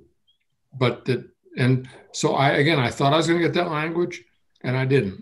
I think it is forthcoming, so I don't know. I guess I'm asking it maybe if we could wait till next Monday, but I know we're getting jammed up. Yeah, I'm pretty much I'm getting at pretty hard pressed to get some stuff passed. I would entertain a motion for re-refer if you're comfortable with that. We can you know, work on it again and later on. Senator Avard. 1 second. And SB 96, I know that they're working on that in the Senate Judiciary. So, you know, I was just, you know, thinking about it, and it could probably upend some of the work that they're doing already. So I'm wondering if we just re-refer it and work on it again at a later time. But Senator Perkins Coker, you were going to make a statement? I just wanted to let you know that Senator Whitley is watching and is available to answer questions. I think, Senator Waters, that the language in her amendments might address your concern, but I didn't know if we could let her into comment. Yeah, I'd like to hear from everybody in the committee first. Okay.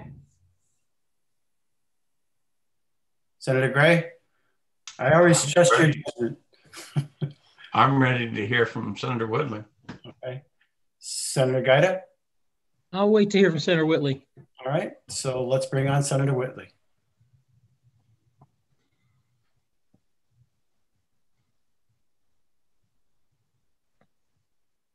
Can you hear me? We can hear you. Oh, great. Well, thank you so much. I appreciate you hearing from me. For the record, my name is Becky Whitley, and I represent New Hampshire Senate District 15. So I think that, you know, I'm fine with adding additional language, but I do think that the amendment that was submitted is pretty clear that we are not asking for them to enforce anything civilly related. We did hear that concern from the departments, and so believe that the amendment that you have before you adequately addresses that concern. Which amendment number is that, please? 0280S. Thank you. 0280S. And we also, I just want to note too, that we worked very closely with Chief Skippa from the Police Training and Council, the Police Academy, who thought the language looked good also. So I just want to let you know that we worked very closely with him, and this bill reflects our conversations with him. It was an agreed upon language. Yeah, Mr. Chairman, if I may, in looking at this and thinking about my conversation with Sanderson, I think Senator Whitley is right, because it does say that, okay, you know, they should protect folks under RSA 354B, but what that protection means, the department's going to figure out in its review of guidelines. And I think that's just where they could determine, well, okay, if you're under this, you know, since you may or may not be empowered to make an arrest under this circumstances, here's what you do. And so I do think that, you know, in looking at this after that conversation, I think we're good to go on it. And this does take care of that one concern. And I don't think that it conflicts in any way with the what may be coming out of the other committee about the training standards, because it simply is referencing those. Yeah, so if I may address that also. So I'm on Judiciary Committee and also a co-sponsor of SB 96. And you know, we are addressing different issues in SB 96. And what we discussed with the stakeholders about this training that we've added in the amendment that we worked on with Chief Skippa is that the training is only referenced in the governor's executive order and through rules. And so all the stakeholders, including law enforcement, so including Chief Skippa, thought it was incredibly important to have this in statute. And so that was why that was added at the bottom of this amendment, to reflect the will of the governor and to reflect the will of where law enforcement is going on this issue. So the commission officers or conservation officers already go through this training as far as the things that are outlined in here.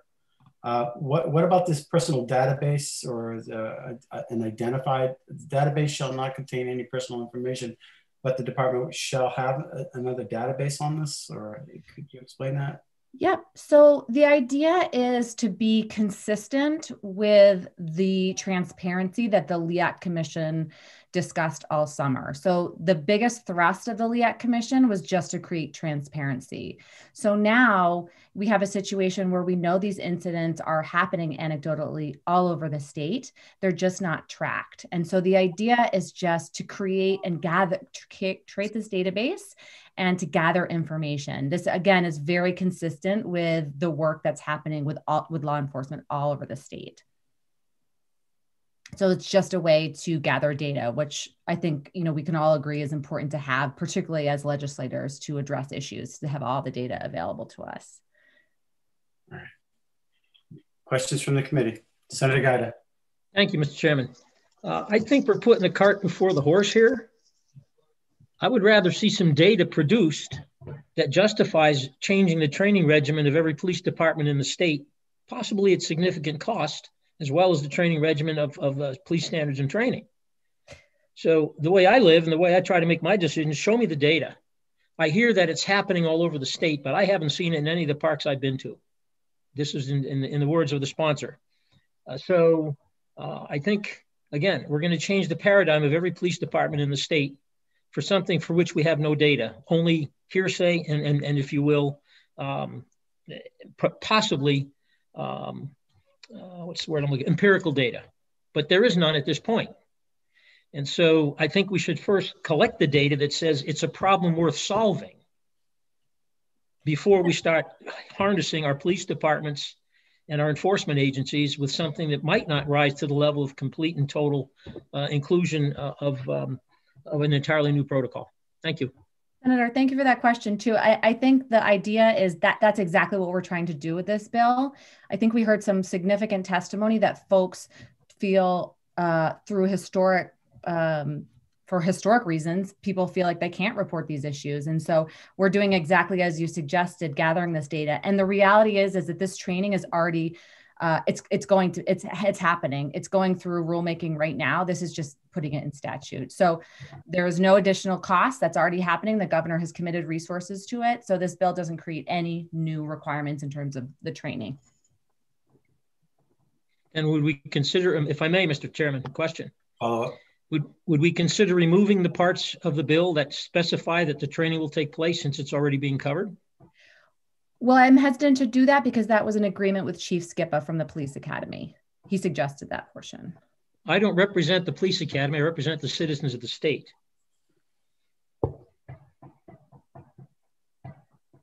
If I may, Mr. Chairman. Senator Waters.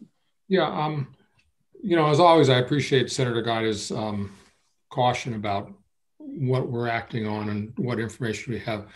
And I guess what I would kind of say on this one is two things. One is a, you know, higher view of what the LEAC report went through. And I'm sure Senator Gaida's read the LEAC report, and then all that documentation they had and testimony behind it. And it's a very impressive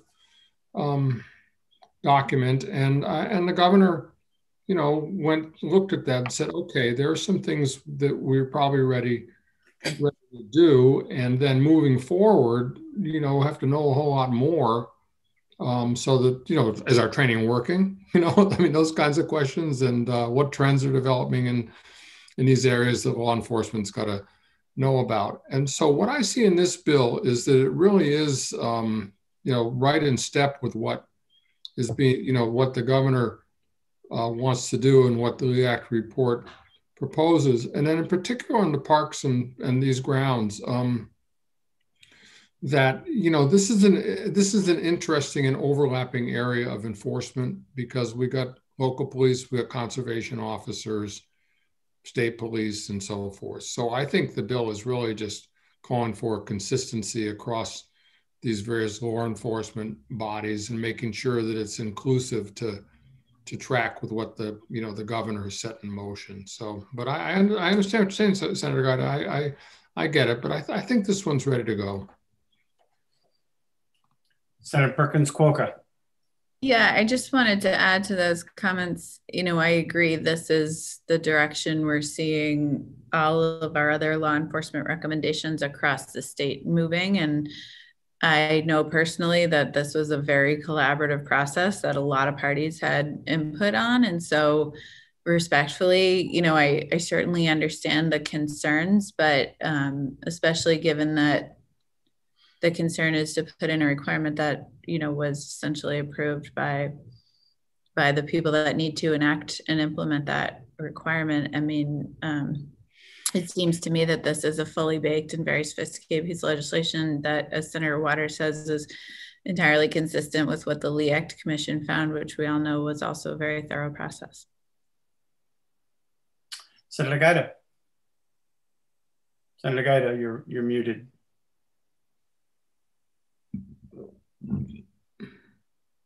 I'm gonna withhold my comments for the moment. I'll speak later. Okay. Senator Gray. I support the bill the way it's amended by 0280S. I think it's consistent with what the LEAC committee did. I think that there are people who do have systemic bias out there, and that we need to work towards a society that is tolerant of all the people that are listed here. Okay, is there anybody to entertain a motion? I'll move up to pass on the amendment. Second. Okay, let's do a roll call. How about some further discussion? Oh, yeah, let's do it. Discuss. If I may, Mr. Chairman. Senator Guida. Yeah. You'll note the testimony of DNCR. They are not favoring this bill. Okay. As well, if in the words of the sponsor, the bill has no financial impact, why is it an FN bill if this stuff's already paid for elsewhere? I am greatly concerned that this bill will create more work and not really resolve the problem, because you're trying to use criminal enforcement personnel to discern attitudes that are carried forth through civil laws, as is stated by the police departments. Again, I know that the police already undergo significant training, and that training more than equips them to deal with this already. All right, so I would support a database. I would also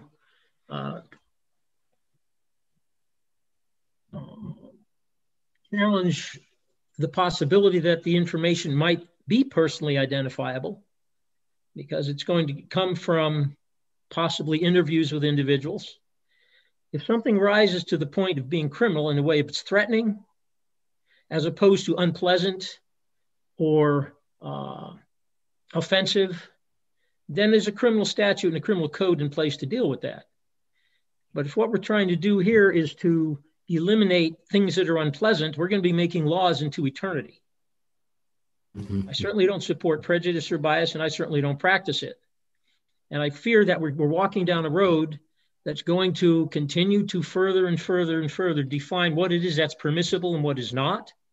What's offensive to one is not offensive to another. And for those reasons, I'm going to vote against this bill. Thank you. Senator Perkins Coker. Thank you, Chairman. I just want to respectfully point out that the DNCR objections to this bill were to the version prior to the amendment, and that Senator Whitley did work with DNCR to have the language in the amendment that they approved. And I appreciate your comments, Senator Gaida, but I do want to point out that what may merely seem threatening or offensive to one person may feel criminal to another. And, you know, I think it's important to make sure that all of our citizens feel protected. And we did hear testimony to that effect. If I may respond, Mr. Chairman. Taking offense is not a criminal act. Giving offense is not a criminal act. And trying to shape societal values with laws is a very dangerous precipice upon which we stand. Thank you. It's called social engineering. Further discussion. I just got to put in my input, and I'm following on the lines of Senator Gaida as well. I do believe that we're becoming, we're marking new territory where speech, even unpleasant speech, is going to be threatened. We do have a First Amendment. We also have a 14th Amendment, which provides equal protection under the law. And if those are violated, obviously, then they need to be addressed. But I think we're becoming a police state by adding more and more regulations on people and keeping databases. Yeah, may not be personally identifiable, but you know, there are companies out there that aggregate, and they can take information and they can narrow it down. I just don't like, I don't like the fact that people are going to be monitoring every action that we make in our society. And I think this just goes too far. I do believe that the police training should be sufficient. I believe that there needs to be balance in our society. But I don't like people going out there trying to judge motives by a standard that is on shifting sand and it keeps moving. It is my humble opinion that this takes us down a slippery slope that I do not want to follow. I do believe in our First Amendment, and I do believe it protects ugly speech, and there's plenty of it out there, but it is protected. I also believe that the 14th Amendment also protects everybody equally, and if that is unended, if it is not followed to the letter of the law, then that needs to be addressed and it needs to be dealt with. But everybody should be treated equally. There are plenty of things that people do that offend me. Plenty of things. But I don't want a database on them. I don't. So for that purpose, I'm going to be voting against this personally, but I'm going to vote no. So with that, we'll go further. So shall we do a roll call, or are we already in roll call? So Senator Waters moved to pass, and Senator Perkins Coker seconded. And so we'll start with the roll with Senator Waters. Yes. Senator Perkins Coker. Yes. Senator Gaida. No. Senator Gray. Yes. Senator Avard, no. I'll move on to pass as amended. Okay. Is there a second? Second. Okay, so we'll start the roll with Senator Waters. Yes. Senator Perkins Coker. Yes. Senator Gaida. No. Senator Gray. Yes. Senator Avard, no. Senator Waters, would you like to take this out? Sure. And Senator, if I might say, what an interesting debate we had over this. You know, and it's going to be an interesting debate on the floor, isn't it? You know, I mean, yeah, well, sure. These are, you know, really, really interesting issues. And of course, the problem for me is I can see both sides so well. So we'll see. It's good. It's good. Absolutely. And we can do it amicably as well. So next we'll look at, I believe, Senator 771. I think that is that, do we have all the amendments on 71 ready, or have we, everybody have them available? Look at them. This is Senator Waters' bill. My computer just shut down. Gosh, give me a second. Is it? I don't. Is this mine? I'll tell you. Let me open it up here. This is Senator Sherman's. Oh yeah, this one. Okay. It's been a long day, Mr. Chairman. Oh, yes, I can be taught though. I can catch up. All right. So, discussion. Anybody want to talk about 71? Well, Mr. Chairman, I guess that the last thing we have a couple of amendments, mine from that I think I worked out with Bradley and others, and discussed with you and others. So I guess just for purpose of discussion, I'll move Amendment 0245S. Okay. Discussion. Is there a second on that?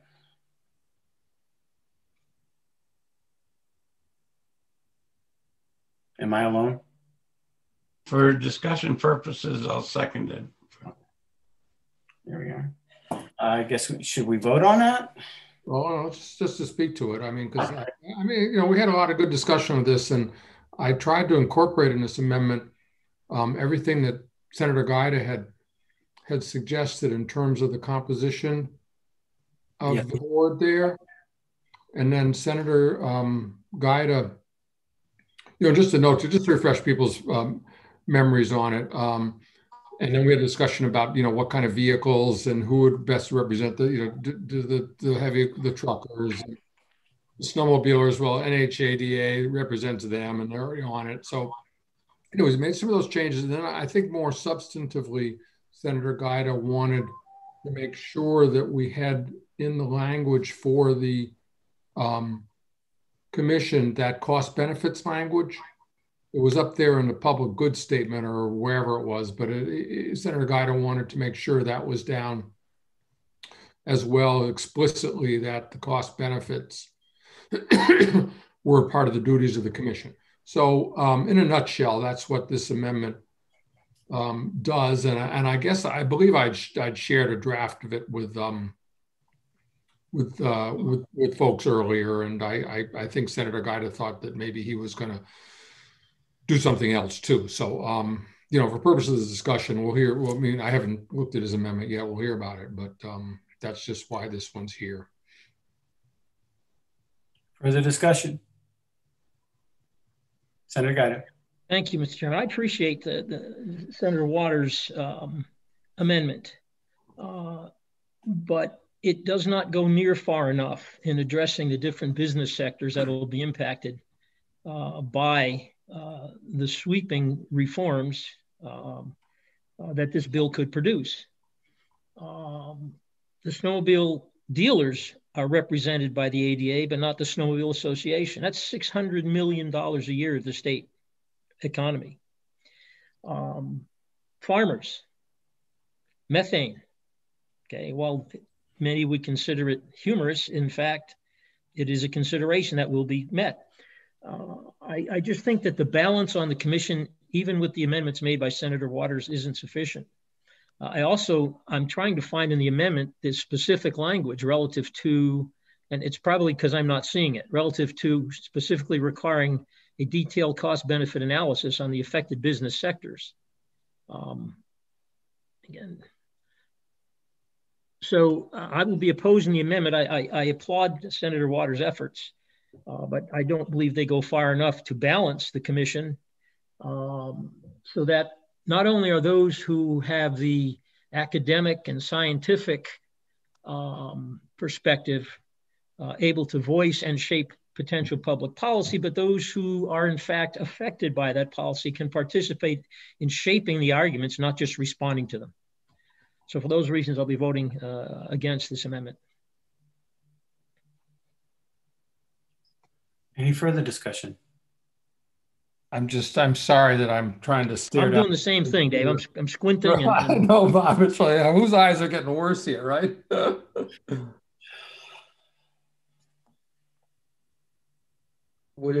I just offer this. Did anybody want me to share Senator Waters' amendment on the screen and blow it up? Only if you blow it up, because every time I see it on the screen, I'm still squinting. All right, hold on.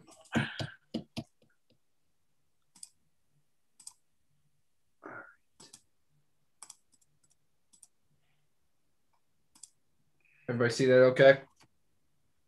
Mm-hmm. And scroll down. You know, I'm not seeing that language either, Bob, and that is really, I don't know whether I had a different. It might be contained in section 1 of the original bill. Yeah, but that language was nowhere near specific enough. All right. Mr. Chairman, if I could ask Senator Guida, what do you have in your amendment? I've added a number of other commission members, and specifically language that's very explicit on the requirement for a detailed economic impact statement. Well, why don't we pull up, Mr. Chairman, why don't we pull up Bob's amendment then, and maybe that's the way we'll go. So I can withdraw my motion for now. Okay, motion withdrawn. Is that seconded? I'll withdraw my second. So Okay. Let's look at Bob's, and you know, I don't know whether I'm going to be able to see the exact changes, but maybe you could walk us through it, Senator Guida. 0321S. Yeah. All right, I'm going to expand it on my screen here. All right, so what we do, we add New Hampshire Timberland Owners Association. Why? Obviously, they're involved with the ecosystem, but they're also involved with the timber industry, which, as we know, is already struggling, uses big equipment, and would be affected in terms of its operating costs. New Hampshire Farm Bureau, representing farmers, big equipment, methane from cattle, those types of things. Home Heating Association, right? It's going to have an impact on heating costs, and Home Heating Association is knowledgeable about methodologies, costs, and so forth. Consumer Energy Alliance, that's a regional organization that includes New Hampshire, that discusses energy issues and represents as well the Airlines for America, who will be impacted by this. Business aviation industry. As you know, we passed my legislation that dramatically improved the arcane and exorbitant cost of registering aircraft in the state. And has actually started to produce new arrivals, but business aircraft, commercial aircraft, non-airline. Off-Highway Vehicle Association, right? Snowmobile Association, Marine Trades. Those are all industry sectors that have a significant stake in whatever energy policy is developed. And those are folks who, rather than be, respondents to proposed laws, I believe should have a voice in actually shaping those laws responsibly. None of those organizations are opposed to improving our air and our quality, but they all, have to live in the real world of expenses and bottom lines and industries and train changes to demographics and changes in economic conditions such as COVID and so forth, the impacts of those things. So for those reasons, I've added those. Can I ask a question? Yes, sir. So, it's going to be big, but hey, there we are. So it's just very hard for me to see what I may have added that you didn't add, or if I think there's a little overlap, but I'd be good with this list just so long if Griffin could do the sort through to see if any of the people that I put on could be added to this as well. Well, no, this is not excluding yours. This is in addition to yours. Well, I mean, but it's not in addition to my amendment, maybe. That's why I was asking. Yeah, I certainly have no problem with doing that. And then, again, this is not meant to be exclusive. My intent was that everyone that you had on there would be fine, and these folks would be added as well. Yes, it is cumbersome, but we're talking about a policy that affects every aspect of everyone's life in the state. I think, again, I'm sorry to throw this on Griffin, but it's awfully hard, doing it this way otherwise. But, I think that your list looks good. It's going to be a big commission, but, I think you're absolutely right philosophically. Let's get everybody in the same room, and they're going to contribute some important information, especially the airlines folks I hadn't thought about so much, but for sure. And so, if we could just make sure that what I had in my amendment is added into Bob's, then, but why don't you continue with the rest of it? Sure. And then you look at the Roman 9 on line 22. It's very specific, right? All recommendations for changes to standards shall include a comprehensive economic analysis of their impact on affected business sectors of the New Hampshire economy and an estimate of the cost of such proposed changes to the average New Hampshire household. At the end of the day, what we're going to do is going to cost us, at least for a while we're in transition, additional. I know my own energy costs I consider to be exorbitant, but we grin and bear it with the highest or second or third highest energy costs in the nation. So then that study, it provides specific requirements, quantifying separately the emissions generated from sources outside the state and the emissions generated within the state. And I think DES can probably give us a pretty good assessment of how much of our air quality degradation is provided by, if you will, the Midwest and the westerly winds that bring all this garbage into the East Coast and out over the Atlantic. And then B, measuring the relative impact of any New Hampshire standards or goals on the combined total of New Hampshire emissions generated within and outside the state. In other words, what are these proposed goals going to do in terms of impacting the actual real air quality? In terms of, are we going to be the flea on the back of the elephant while China's building a new coal-fired plant every 2 weeks? Indonesia, India, Russia, China, and Brazil are just pouring millions of tons of stuff into the air. Is the cost to our state in terms of its economy and the quality of life, if you will, I should say the economics of family households, going to actually be better given that, perhaps the impact of the changes we're proposing are going to be minuscule because most of what we're breathing is not in our own control? Well, good question. Can I ask a question, Mr. Chairman of Senator Guida?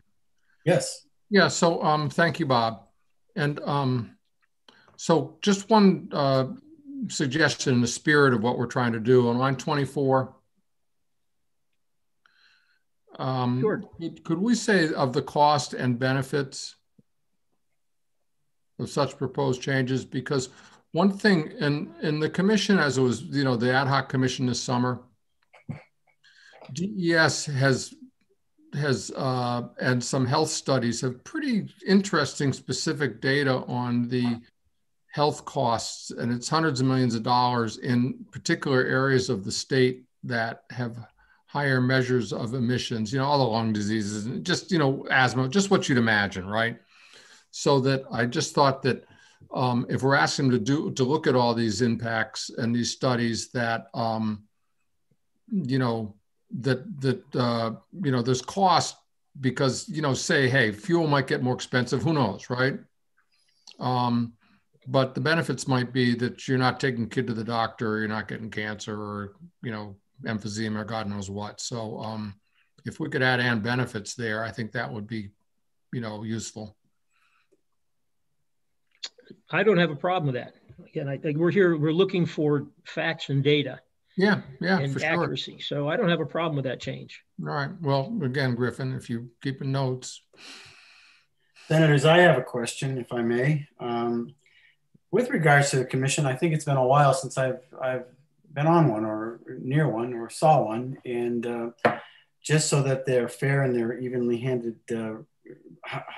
how is this going to run? How is this going to play out?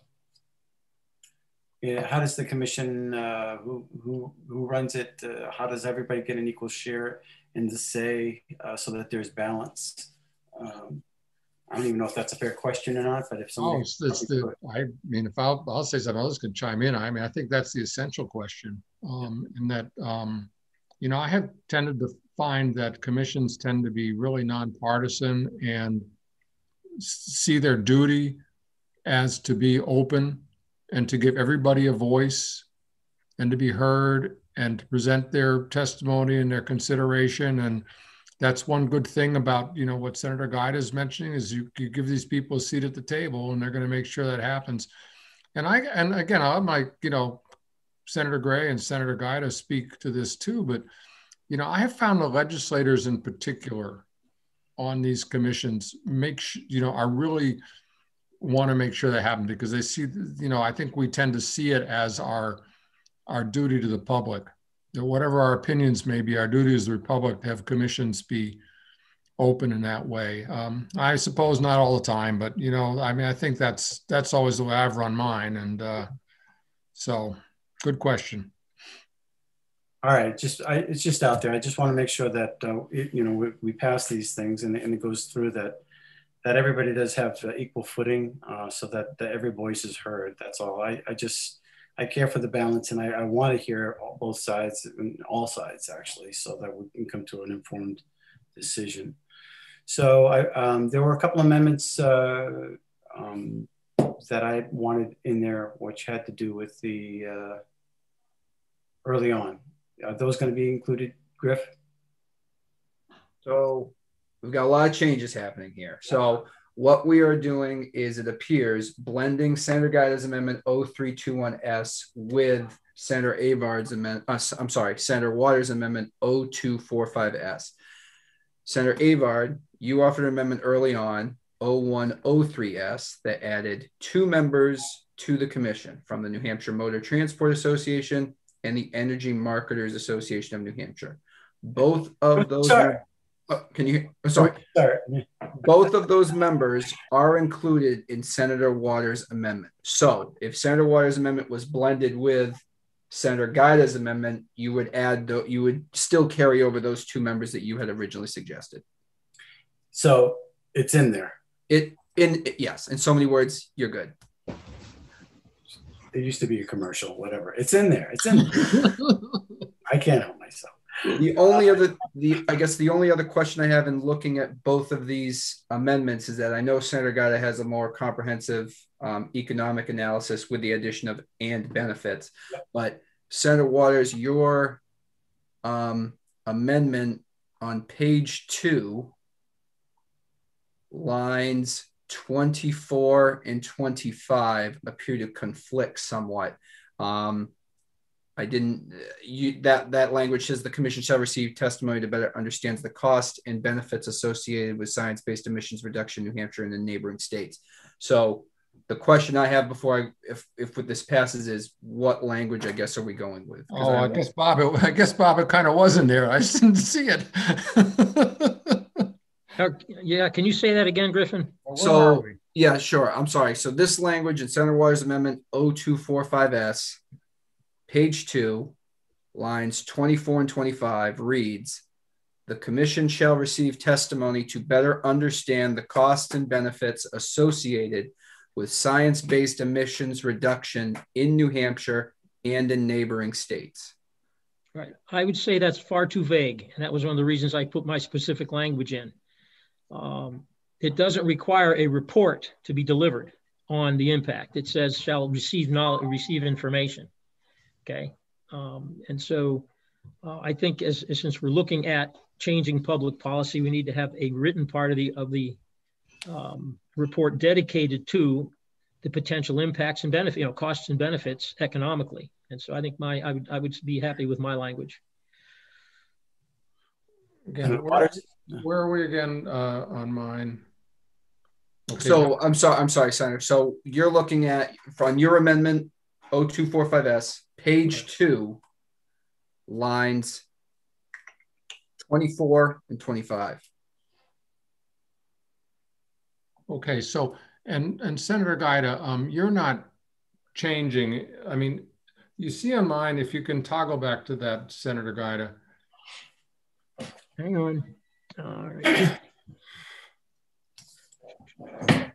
So number, on page 2, line 20. Page 2, line 20. Whoops, where are we here? Am I in the right one? Yeah. Are you 0245? Yes. Yeah. All right. I'm looking at line 20 on that. Yeah. Talks so about mileage. So just, legislative members get their mileage. Right. And we got 4. Committee may solicit input and receive public testimony. Then we've got 5. They're going to hear testimony. And this is where this is what Griffin mentioned. So I don't see, maybe we don't need this one then. I think it's nice to have science-based emissions reduction, but that's not really relevant to. I agree with you, Dave, but I also think that we got to balance the science with the economics. Yeah. And receiving testimony to better understand in no way requires. Yeah, so let's pull 5 then, Griffin. Okay. Got it. And so you're good still, Senator Guida, because the way you put your amendment together, 6 is still okay with you? In my language? Yeah, that's the purpose of having this commission, right? Yeah. It says committee, but I think it meant commission, correct? On Roman 6 on line 26. Yeah, there's a correction for you, Griffin. Do you see that? I see it. Okay. And then the definitions in that section of public health and emissions. And then 8, they got elected chair. And then we go into yours, right? At that point.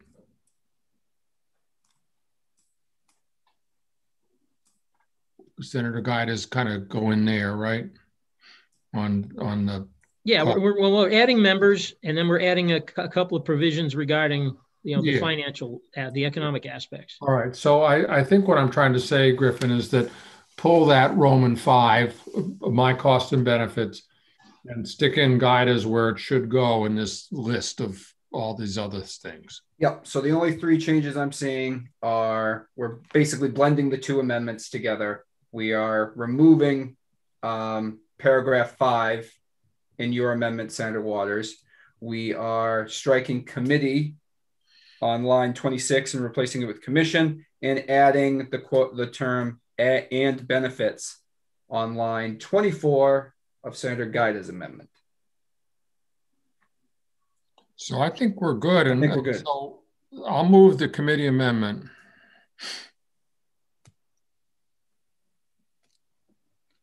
Senator Avard.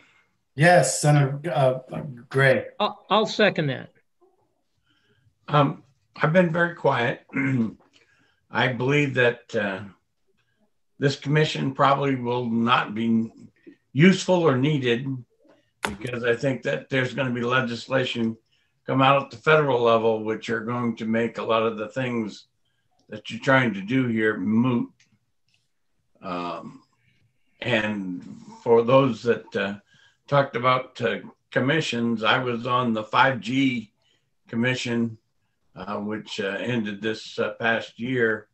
And it did certainly attract people who were very set in their ways about whether 5G was good or not.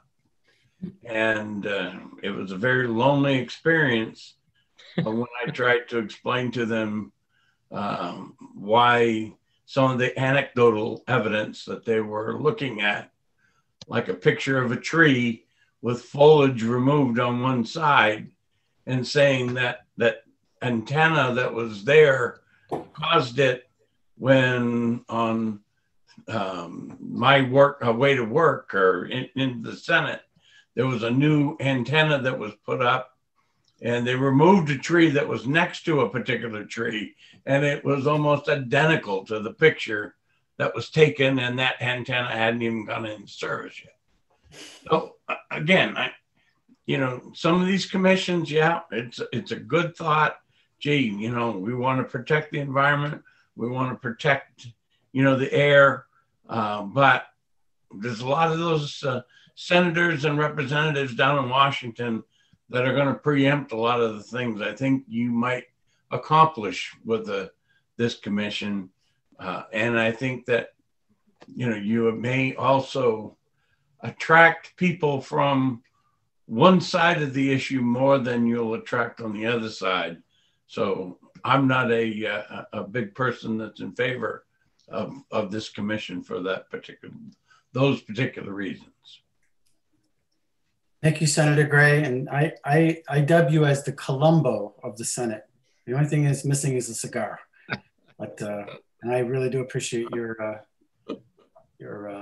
insight. But right now we're working on the amendments. So if we can at least agree to blend those with whatever's made, and then we'll take a vote on that if that's okay. So Griffin, can you just give a rehearsal as to? Sure. So this is going to be very complicated, but I'll try to make it as short and sweet as possible. We are taking 0245S, Senator Waters' amendment, and Senator Guida's amendment 0321S, blending them together and removing certain provisions from each amendment. In Senator Waters' amendment 0245S, we are removing paragraph 5 on page 2, lines 24 to 25. And we are also making a correction on line 26 where it says committee, changing that to commission. Going over to Senator Guida's amendment, we are going to line 24 where it says an estimate of the cost of such proposed changes. We are adding and benefits. So those are the three changes between the two amendments. They're going to be blended together. And I'm sure that if OLS has any concerns or sees any issues with the language, I am sure I will be talking to each of you about it. All right. So that being said, is it premature to vote on the bill without having to see what OLS puts out, or are we all set? So we would just make the motion was made by Senator Waters, seconded by Senator Guida for this committee amendment. So I would draft it with Senate Energy and Natural Resources, make sure that it comes out the way that the committee intended. And if there are any problems, I'd share it with you guys and we would address it on the Senate floor. Sounds good. So let's start with a motion or a vote. And we'll start with Senator Waters. Yes. Senator Guida. Yes. Senator Perkins Cuoca. Yes. Senator Gray. No. Senator Avard, yes. And so now, is there another motion? You want to do it, Bob? Move on to pass as amended. I'll second. Okay, and let's start off with Senator Guida. Yes. Senator Waters. Yep. Senator Perkins Cuoca. Yep. Senator Gray. No. I'm conflicted, but yes. All right, and so who would like to take this out? Senator Waters would like to take it out. Senator Waters. Well, Bob, I thought we could really, shock the Senate, and you could take it out. They say, "Oh God, God is going over to the dark side." You sure, Bob? Come on, I mean, people mistake us for each other because of our prominent domes, anyways, man. Well, if or Senator Perkins Cuoca, do you want to do it? I mean, I don't. Yeah. Anybody want to take this out? Sure. All right, Senator Perkins Cuoca will take this out, and congratulations. Oh, thank you. Yeah. All right. So all the questions will be directed to you. Griffin, I'll be waiting. Right. Sherman. You can be sure of that. Griffin? Yes. Do we have time for one more? Are we running out of time? No, I think we're good. We wanted to conclude our public hearing by 4 o'clock. I think you had mentioned that you wanted to exec one more bill today, and that was Senate Bill 115. Oh yeah. I do have a hard stop at 5, Chairman. I have to go pick up my daughter. Okay. For some reason, I'm already logged out on my computer again. 115. Discussion. I don't remember what it is. What is this? So Senate Bill 115 is establishing greenhouse gas emission reduction goals for the state and establishing a climate action plan. This was primed by Senator Prentice.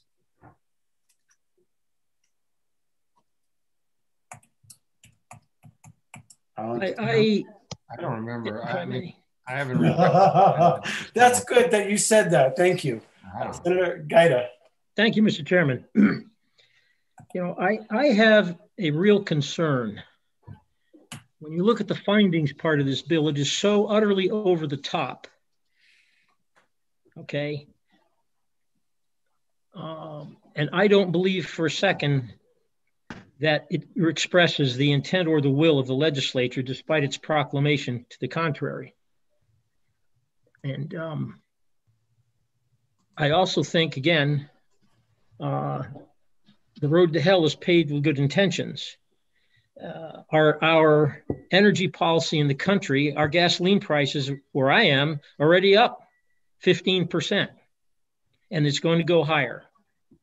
So we just keep piling on the climate change piece with what I consider to be hyperbolic language in the findings to try to justify something that's not necessary at this point in time. I think I would rather wait until this commission study gets done. Okay. And then we can look at establishing limits, greenhouse gas goals and emissions and so forth. So for those reasons, I'm going to be voting against this bill. Senator Gray, do you have comments? Why isn't this a part of the bill we just discussed? It's an omission. I don't see why this isn't part of that bill and one of them done away with. Right. It's a little redundant, you think? Senator Waters? Oh, I just think we'll have a ITL motion and it'll be 3-2. So are we going to surprise anybody, folks? So Mike, well, I want to give everybody a chance to speak. I know. I appreciate that. Senator Perkins-Coker. Similar to Senator Waters, I mean, there is a climate action plan proposed in this bill, so there is some difference, but. All right, do I have a motion? Oh, Senator Gray, comment? Is there a problem with the two senators that support the bill with having the last bill reconsidered and adding your plan into that one and acting, you know, as a study of that plan and acting on the whole thing in one? Well, thank you, Senator Gray, for asking that and considering it. I think that they are pretty substantially different in a way, in that the climate action plan here is actually much more comprehensive than the study on emissions in the other one. And I mean, I think you understand that some folks, you know, I mean, the heart of this bill is certainly the setting those goals, and they're kind of in accordance with what may be becoming national. But you know, I was so impressed with your confidence a few minutes ago that Washington was going to do anything. But you know, that aside, I think that these are really quite different, and I think it would create problems for the other one if we tried to graft that commission also had to come up with a whole climate action plan. The last one we did was about 100 pages, and you know, lots of stuff in there and so on. So, and I think, you know, the governor also is setting up this Department of Energy, and he's folding OSI into it, which, you know, the planning side of things. And so I think we're going to see something emerge there in terms of planning functions on climate that'll, you know, be useful and what the governor is likely to want, and that counts, right? So I just soon we keep them separate. All right, is there a motion on the floor? I'll move ITL. Is there a second? Second. All right, we'll do a roll call. Senator Gaida. If I may speak first. Yes. Again, the ITL here is not because we're not interested in studying it. It's because I think we're starting to see redundancy in commissions and policy and so forth. And so, again, this is not an expression of lack of interest in addressing issues. It's just we're creating commissions and committees and so forth beyond our capability to manage. So for that reason, I've moved ITL, and I will vote yes on the ITL motion. Senator Gray. I'm good. That's a yes, correct? Oh, I didn't know we were voting yet. Okay. Yes, yes. Yes, I'm in favor of the ITL. All right. Okay, Senator Perkins Cuoca. No on ITL. All right, Senator Waters. Nope. Senator Avard, yes. Senator Gray, would you like to take this out? Fine. All right. And with Get that, to see how Griffin writes this up. Oh, Griffin is, he needs a raise. Ladies and gentlemen, talk to your, get this guy a raise. He's amazing. So is there a motion to move out of exec? I'll move it. Second. Second. All right, Senator Waters moves to move out of exec. Senator Guida agrees. And so we'll start with Senator Waters. Yes. Senator Guida. Yes. Senator Gray. Yes. Senator Perkins Cuoca. Yes. Senator Avard. Yes. Well done, folks. Everybody, before everybody leaves, and I know you have to go in just a few moments, Senator Perkins Cuoca. Just to reiterate, the FN deadline will be next week. So there are 2, I believe, FN bills remaining in committee. That's the one that we heard today, Senate Bill 146, and then we have your bill potentially next week, Senator Waters, renewable energy procurement, I believe. So all FN bills will need to be exec at the end of Monday's meeting. So if there are any amendments or anything like that. Can I ask Griffin, if I may, I sent an email to Senator Avard and to you earlier. I'm a little anxious about, Senate Bill 151 is a big bill, and we're going to have a lot of testimony on it. I just wondered whether we would be able to have another session a little bit later on in the week to exec it, but Mr. Chairman, it's your call, but I wanted to point that out. You've seen the bill, right? Yeah, if everybody's agreeable, it's up to you, but I don't know what's going to happen with that bill. We put a lot of work into it, but and the utilities are all on board as far as I know, but anyhow, it's just awfully hard to think that we're going to be able to, kind of digest everything in that hearing and exec it right after, but we got to do what we got to do. So. Yeah, and Senator Waters, I'm probably going to have to bend your ear a little bit on Section 3 a little bit on the bill that we heard today. Oh gosh, yeah. It's been bent. So let's talk, Senator Avard, about what we did today, because there's a lot that's in that bill that was going to, especially that section. Yeah, going to just have to go bye-bye or get changed, and so I'll try to go over what we heard today and see what we can do to get something together that that people want to support. And otherwise, that's the only section really that gave me any heartburn. Yeah, and I hear it. I'm a realist, and I think that certainly a lot of it's going to go or get reduced or changed, and we'll see. I'll try. All right. And if everybody can consider, if you're amicable for another day where we can do another hearing, if we can figure that out, just let me know. If you can, you can't, you can't. God bless you, Bob.